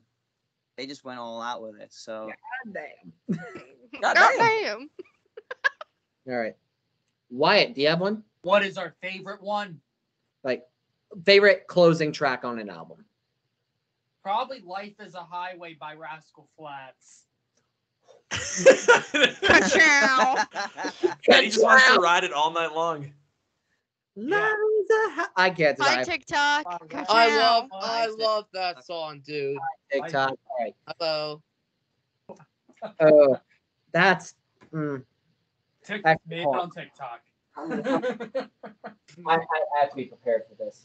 I want Julian to answer this one before I give you guys what the answer I believe is the. This is 100% it. I don't know why I was contemplating, but this is 100%. Oh, here we go. It's John Cena. Oh, there he is. Aerials, System of a Down, Toxicity. Yes. One of the best album closers of all time, in my opinion. That song is so fucking beautiful. The way it just the way it just closes out the album is just like you go from Toxicity to Psycho and then end it with Aerials. Like those are the best three ending songs on an album, in my opinion. Yep. All right, so. All right, Kevin, what's yours? Numb by Linkin Park. Yes. Okay. Beautiful. Yes, I agree with It is the final track on Meteora, and it connected with so many people on such an emotional level. Honestly, there are two things you should do if you have a chance. One is anytime if you're at a concert, I hope to God someone plays, between like sets, especially if it's like a massive like big rock or metal concert. Someone has like in between that set, someone play Numb. The whole entire crowd will sing, and it is just absolutely incredible. Number two, go online and watch the video from Linkin Park's final show that they played in 2017, the tribute to Chester, because every song that they sang up to that point, it was the last song they played, but every song they sang up to that point, there was someone else that came out and covered Chester's vocals. So you had MGK do one, so I know Julian's gonna cringe. You had Ollie Sykes do Crawling. You had Jerry McKinnon do one. I think you had Derek. You had Derek from Sum 41 do one, but they ended with Numb, and they just had a shining light on the microphone stand in the middle of the stage that had all the flowers wrapped around it. And no one came out to sing or anything. The band just played, and like the first like 3 seconds of the song where the verses would be, it's kind of quiet. But then all of a sudden, it's like the fans kind of picked up on that and realized that everyone that they brought out a bunch of other people from the music scene to do Chester's vocals for that show. But when it came to Numb, no one was coming out. It was the fans that were going to cover it. It was so fucking beautiful. That whole I genuinely can't watch that anymore because of how much I cry at it. Oh my God, yeah. I literally bawled my fucking eyes out when watching that concert for the first time. Mm-hmm. I was so fucked after he died. Like, that was my entire childhood. That was the saddest day in the music. Linkin Park was like one of those first bands that introduced me to metal. Like it was Korn and Linkin Park and Slipknot. And when I found out he died, I was so fucking devastated. Like I told my mom and she didn't even fucking believe it. And I was like so fucking devastated. Like I was in my room, I was crying, I was a fucking mess. Like every radio station was also talking about it too. Like a pop station was talking about it. His impact within the music scene is just this man was a fucking legend. Dude, like I found out about Chester's death from my little brother. Jesus. Well, and the thing too is it's still like his presence is still big in the music scene today. Oh yeah. 100%. It's that thing. Like I love one more light so much by Linkin Park. It's so different. I love that song. Like the first time I ever heard them, I just their song. I was like, wow, these songs like they mean so much. Like the way he sounds and he talks, but you don't know like what they battle like outside. But Chester explained in his music what he went through, and then just when he died, it's like you shouldn't let suicide control you like that, because it's a big topic. Mental health is very serious, but his memory lives on forever, and his music will always be for the new generation to listen to. 100%. And this is what pissed me off even the most about that whole thing is the amount of people that called him a coward for taking his own life. Oh my God, that genuinely pissed me off. It's just like, who the fuck do you think you are? You don't know what disgusting. Through. Mm-hmm. Exactly. You know what the fucking man went through. Exactly. Like, and honestly, that was like right. That when that happened, that's when I left Twitter completely. I left Twitter completely because of how many horrible people were saying these things about him in the comments and on tweet. Like I haven't been on Twitter since I've been off since 2021. That been 2017, so you're almost about for 5 years. 5 years. Best decision I've ever made. Yeah, like to add on what you say, I don't like when a celebrity, they announce on social media that they passed away or something. I don't go on Twitter because a lot of people on Twitter are very toxic. It's more like you pay tribute to them the way they should be remembered, like performing their songs or saying how much they meant to you for you to go into the business just because you want to do music and they're one of your inspirations. Don't go on Twitter and saying, "Oh, he's a coward for doing this," or "He's a dummy for like doing stuff stupidly." It's the point of what they go through in life to tell you what they're gonna do next. It's unexpected. He was open about it. He was open about it. He was. This is what I want to say. I remember before he died, there was a clip that had been resurfacing when he died, where Chester was talking about his depression, his anxiety, whatever, and how he was struggling with it. And the interviewer literally laughed. And let's not forget, he also, at that time, had just lost his friend to the same thing. Chris Cornell. Yeah. And it genuinely pisses me off. Not just because I've been through that. I know Julian's also been through it, but a year ago. Because the people that call those that go through these thoughts and actions a coward don't know what it's like. They've never been through something like this. And it's fucking disgusting. Right. This is why, I lost my faith in humanity. It took me a long time to really trust people again because I remember that interview. People were fucking pissed at that interviewer. That was literally a week after Chris Cornell passed away? It was. I don't know about that. I believe it was a week before Chester died. That's right. That's what it was. It just pisses me off, and people are still making fun of mental health issues to this day. And and because people aren't educated. And you know what? We're gonna go on a tangent, and it's getting late anyways. Let's not go on this anymore because we will be here for hours, and I will not, and no one will be able to stop me from ranting. So yeah, same. Let's go ahead and do a quick game of Would You Rather, and then we will end it for there because I know people are doing Guess the Artist too. You know what, let's just do guess the artist because Okay, we've done good. it so many times. That's all I've got. Okay. But yeah, so Kevin, my man, basically what me and Madi decided to do, we decided to go on Spotify or whatever streaming service we have, pick up lyrics from bands randomly, and you just had to guess the artist based on the lyrics we read to you. All right, get ready to watch the cringiest guessing game of all time because I'm never good at this shit. And it's Who's just going gonna, first? it's just gonna go back and forth between me and Madi. I know everyone else might want to do it, but we want to get through this as quickly as possible. So Madi, you go ahead and go first. Okay. Kevin, this is really going to test how you know these people. I don't think to question the blissful truth. I'm trying to, like, I've got the tune in my head, but I can't, like, If you want a hint, I will only give you one. for each one or for the whole, like, game? For each one, you'll get one hint if Okay. you ask. All right, give me a hint for this one. They have been on the podcast for both of us. Oh, Caskets. What song?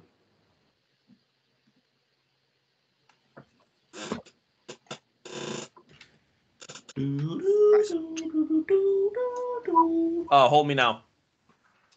No. Darn it. Glass Hearts. First lyric. There we go. Yep. All right, Julian, you're next. All right. Here we go. Turn the lights out. Let me think clearly.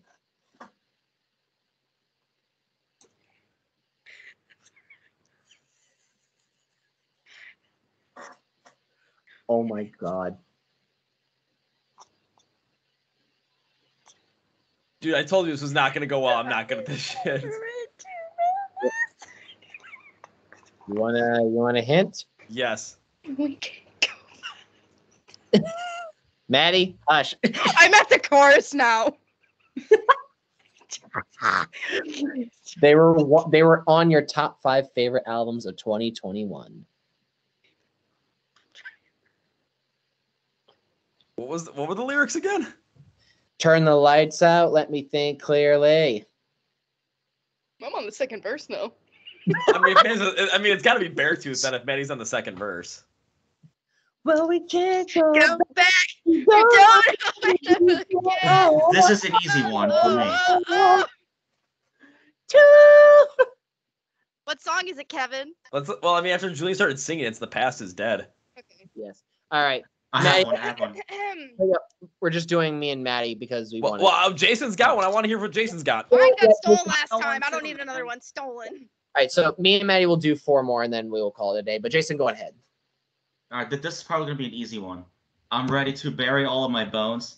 I'm ready to lie but say I won't. So tell me your secrets and join me in pieces. Oh, that's Eternally Yours by Motionless and I White. was about to I fucking got say. one. What you got, Josh?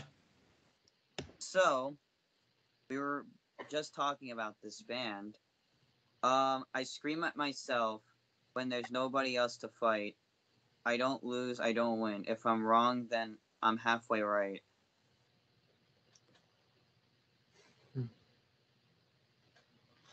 Come on.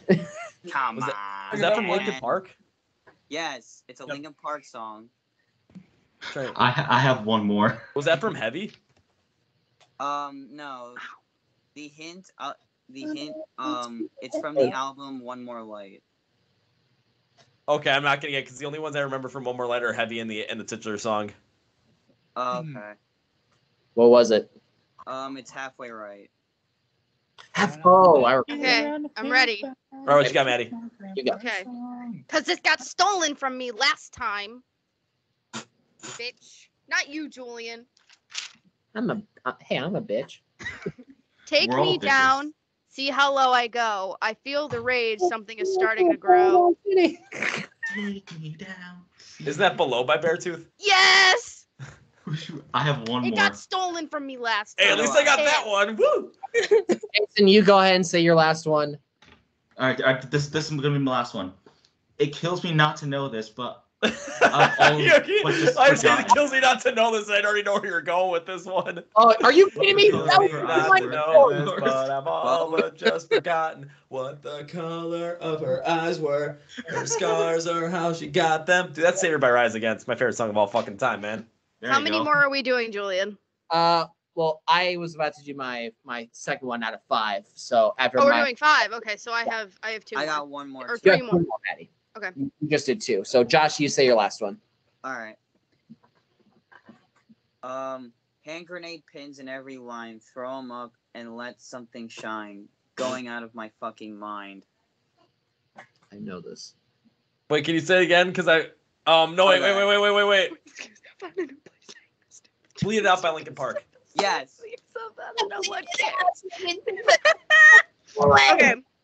Okay. I'll go because Julia, you go. Right. So it's about drive.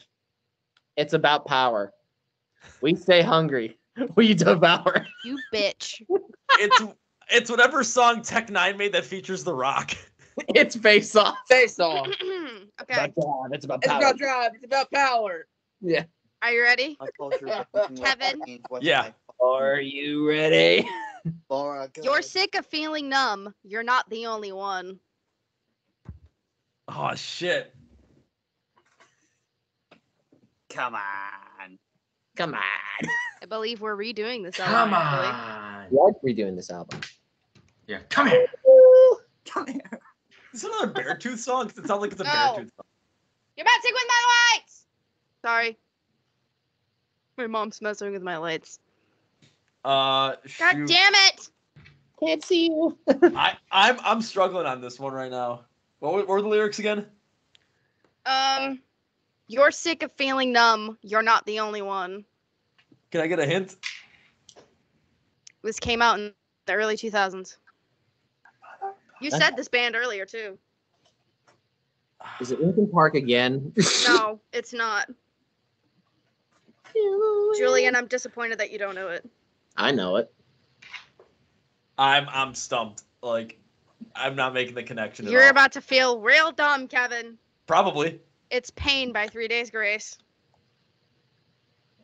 Yeah, I kind of feel a little dumb. Okay, well, my third one. I know I got you, and you know you got me. Fuck you. Everything We Need by A Day to Remember. We got everything we need. I don't Okay. care because I love that song. Are you ready, Kevin? Yeah.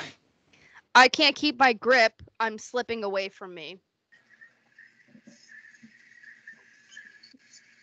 God damn it. We all raved about this album in 2020. That's the only hint I'll give you.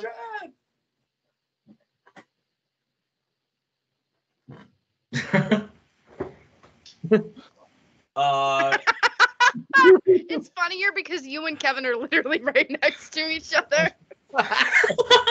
You want to see my impression of a hot dog? Oh man, that just looks wrong. Hi TikTok. Oh no. Hi, TikTok.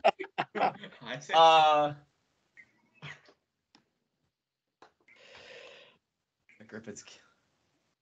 Was that from Polaris? Absolutely not.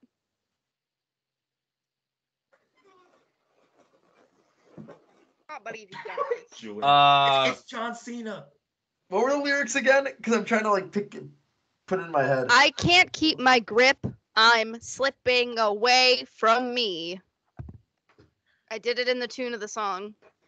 That should help you.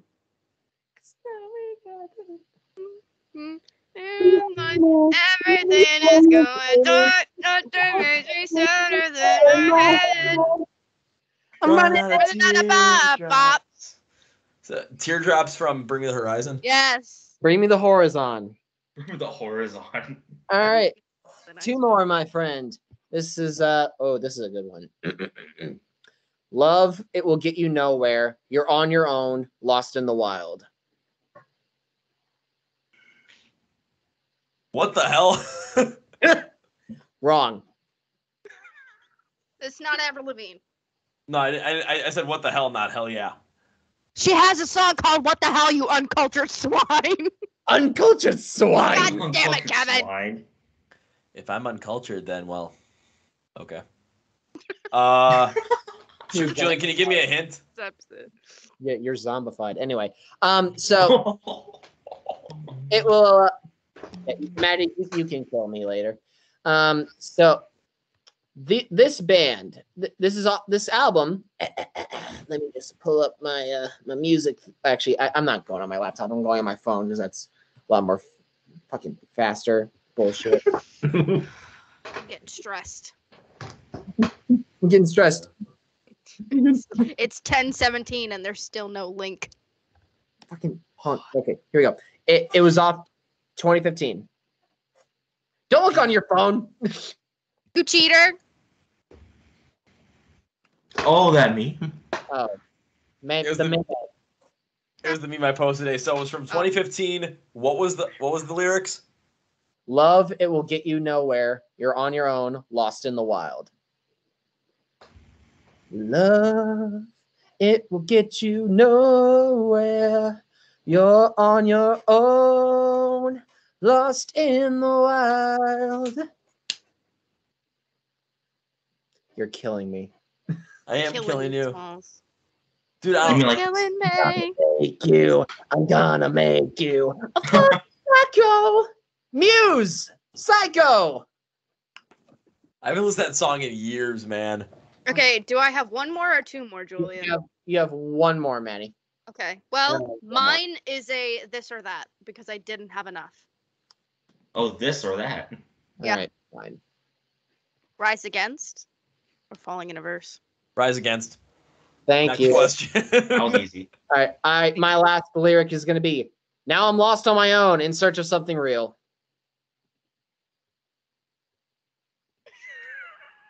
Oh my God, are you? No, why can't I?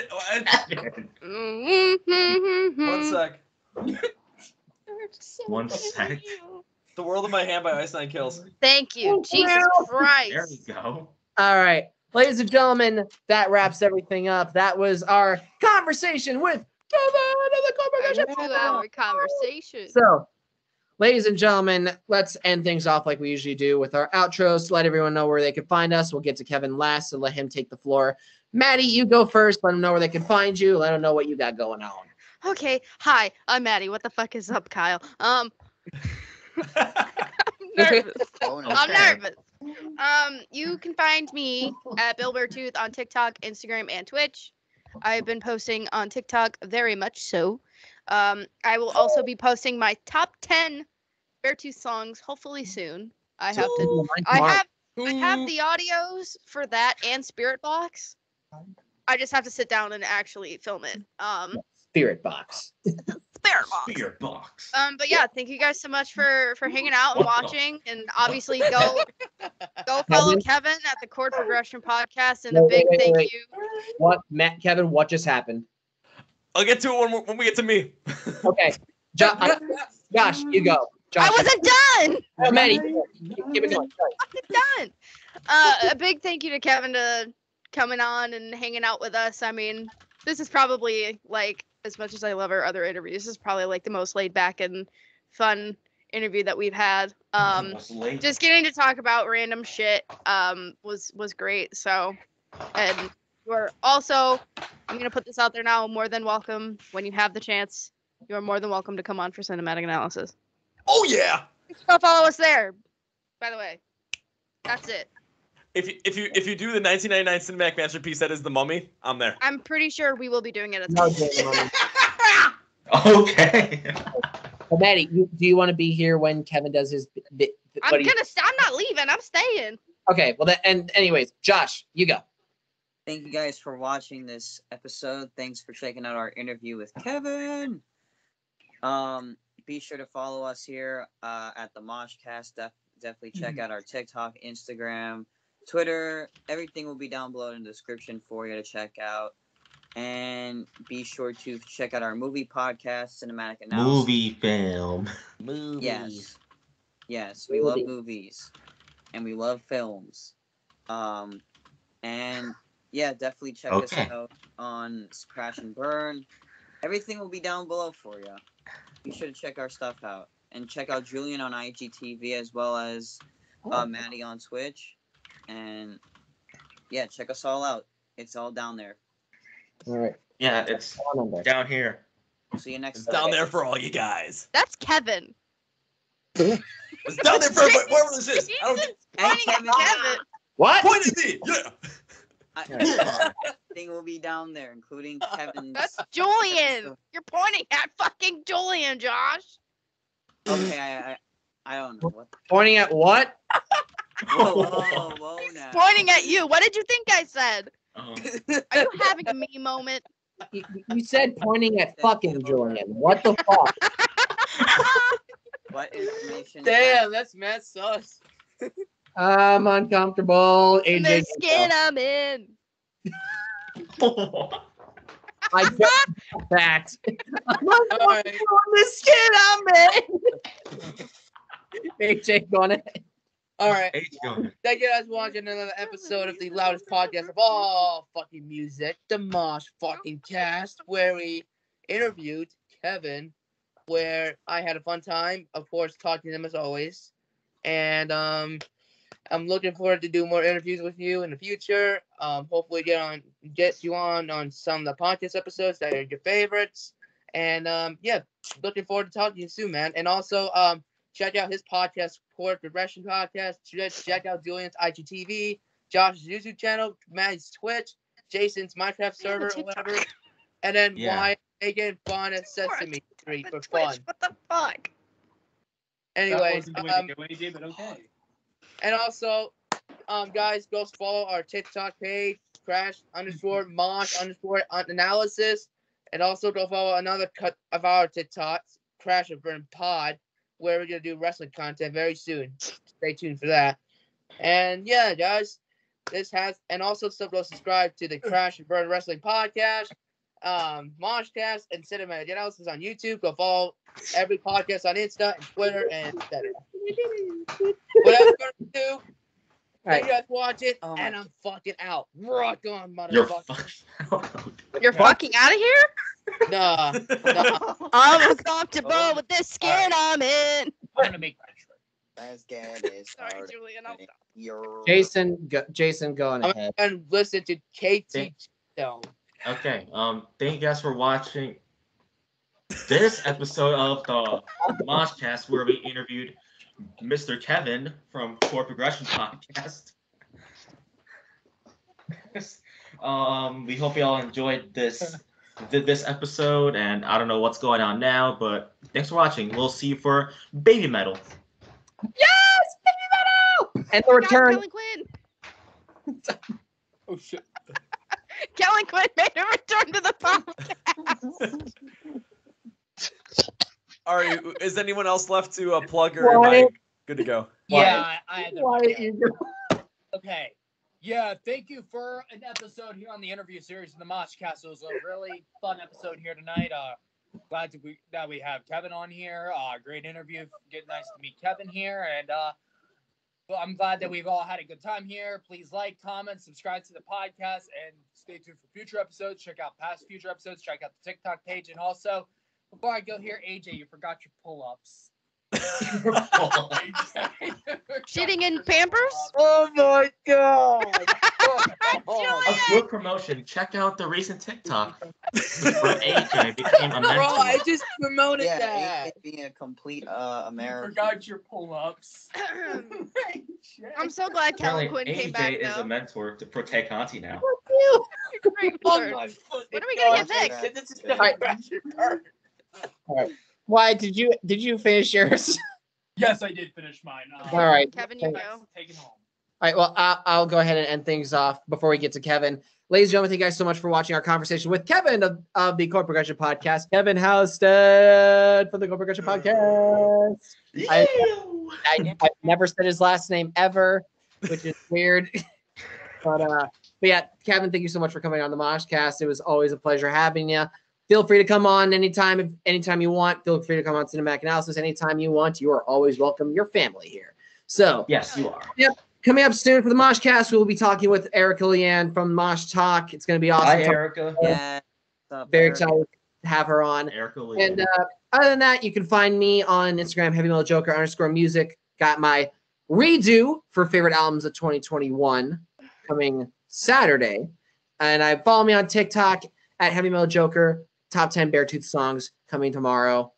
And I know Maddie's very excited about that and very curious about that. And other than that, find me on Cinematic Analysis. Follow all of us on our social medias. And Kevin, the floor is yours. Hey, man, that's usually my line. But all right, let's go do this shit. So thank you to the MoshCast. Thank you to Julian, AJ, Wyatt, Josh, Madi, and Jason for having me on the MoshCast to talk all about whatever the hell they asked me, because there was a lot of great questions here. And, you got to know a little bit more about myself. So woohoo! When it comes to finding the Chord Progression Podcast, you can find us on Facebook, Instagram, TikTok at Chord Progression Podcast. You can find us on Twitter at CP Pod Official. Yeah, I had to, do that one differently because, well, Twitter's got weird things with the ad. Also, remember to subscribe to the Chord Progression Podcast. We are on YouTube where you can actually watch all the interviews live with every single artist we have on, along with listening on Spotify, Apple Podcasts, iHeartRadio, and Amazon. And the reason I was freaking out so much when you guys started this was because I just got an email back to schedule an episode to be recorded on the 22nd, which will likely come out the first episode in April, with the people of When We Were Hungry Fest. Bring me the fucking pancakes in the pit. What the fuck is up, Denny's? We're doing this shit. This is going to be awesome. I am pumped. You think I'm excited? You should feel my nipples. My God, this is like, this is fucking awesome. What? What the Kevin. Okay, remind me not to do that when we meet up in 2 weeks. What? Feel these Feet nipples? the fuck away. Ice Nine Kills are on. Feel these nipples. They're as sharp as blades. I'm going to say that to you, too, at some point. Imagine if Erica overhears you saying that. She's like, what the fuck? Kevin's going to make Erica. a straight-up sign that just says, Hello, Spencer, Erica. my nipples are hard. Come feel them. No, you got to put that on a t-shirt. Instead of fuck Ronnie Radke, feel these nipples. No, thank you. That sounds like a terrible time. Like a terrible Friday night. Yeah, so to close this out once again, we just listed where all you can find everything with the Chord Progression Podcast. Again, Facebook, Twitter, Instagram, TikTok, and then you can subscribe to the podcast on YouTube, Spotify, Apple Podcasts, iHeartRadio, and on Amazon once again, because we've got a couple episodes coming up with bands like Generation Underground. We have, I'm trying to think who else is coming up soon. Cheer Up Dusty, that one was fun as hell as well. And Gary, because When We Were Hungry Fest is on the schedule. It's going to happen, along with some other ones we have planned in April going forward with Super American, Belmont, I'm trying to think of the Protest, Plush. Working on that one right now as we speak. So Wind Waker. So some of these are already, in the queue right now. We're just waiting to get the confirmation on dates and schedules. So I'm excited. You can be excited. Please be excited. Please subscribe, like all the Chord Progression Podcast stuff, all the MoshCast stuff, all the other stuff, Cinematic Analysis, and every single thing, Crash and Burn Podcast, every single thing that everyone had said. So on that note, that's going to be for you guys. Thank you for watching, listening to the MoshCast interviews, Kevin, the Chord Progression Podcast. My name is Kevin, and you guys know how I end every single episode with a big, healthy, and hearty, see ya! What do you know? Yeah. Bye.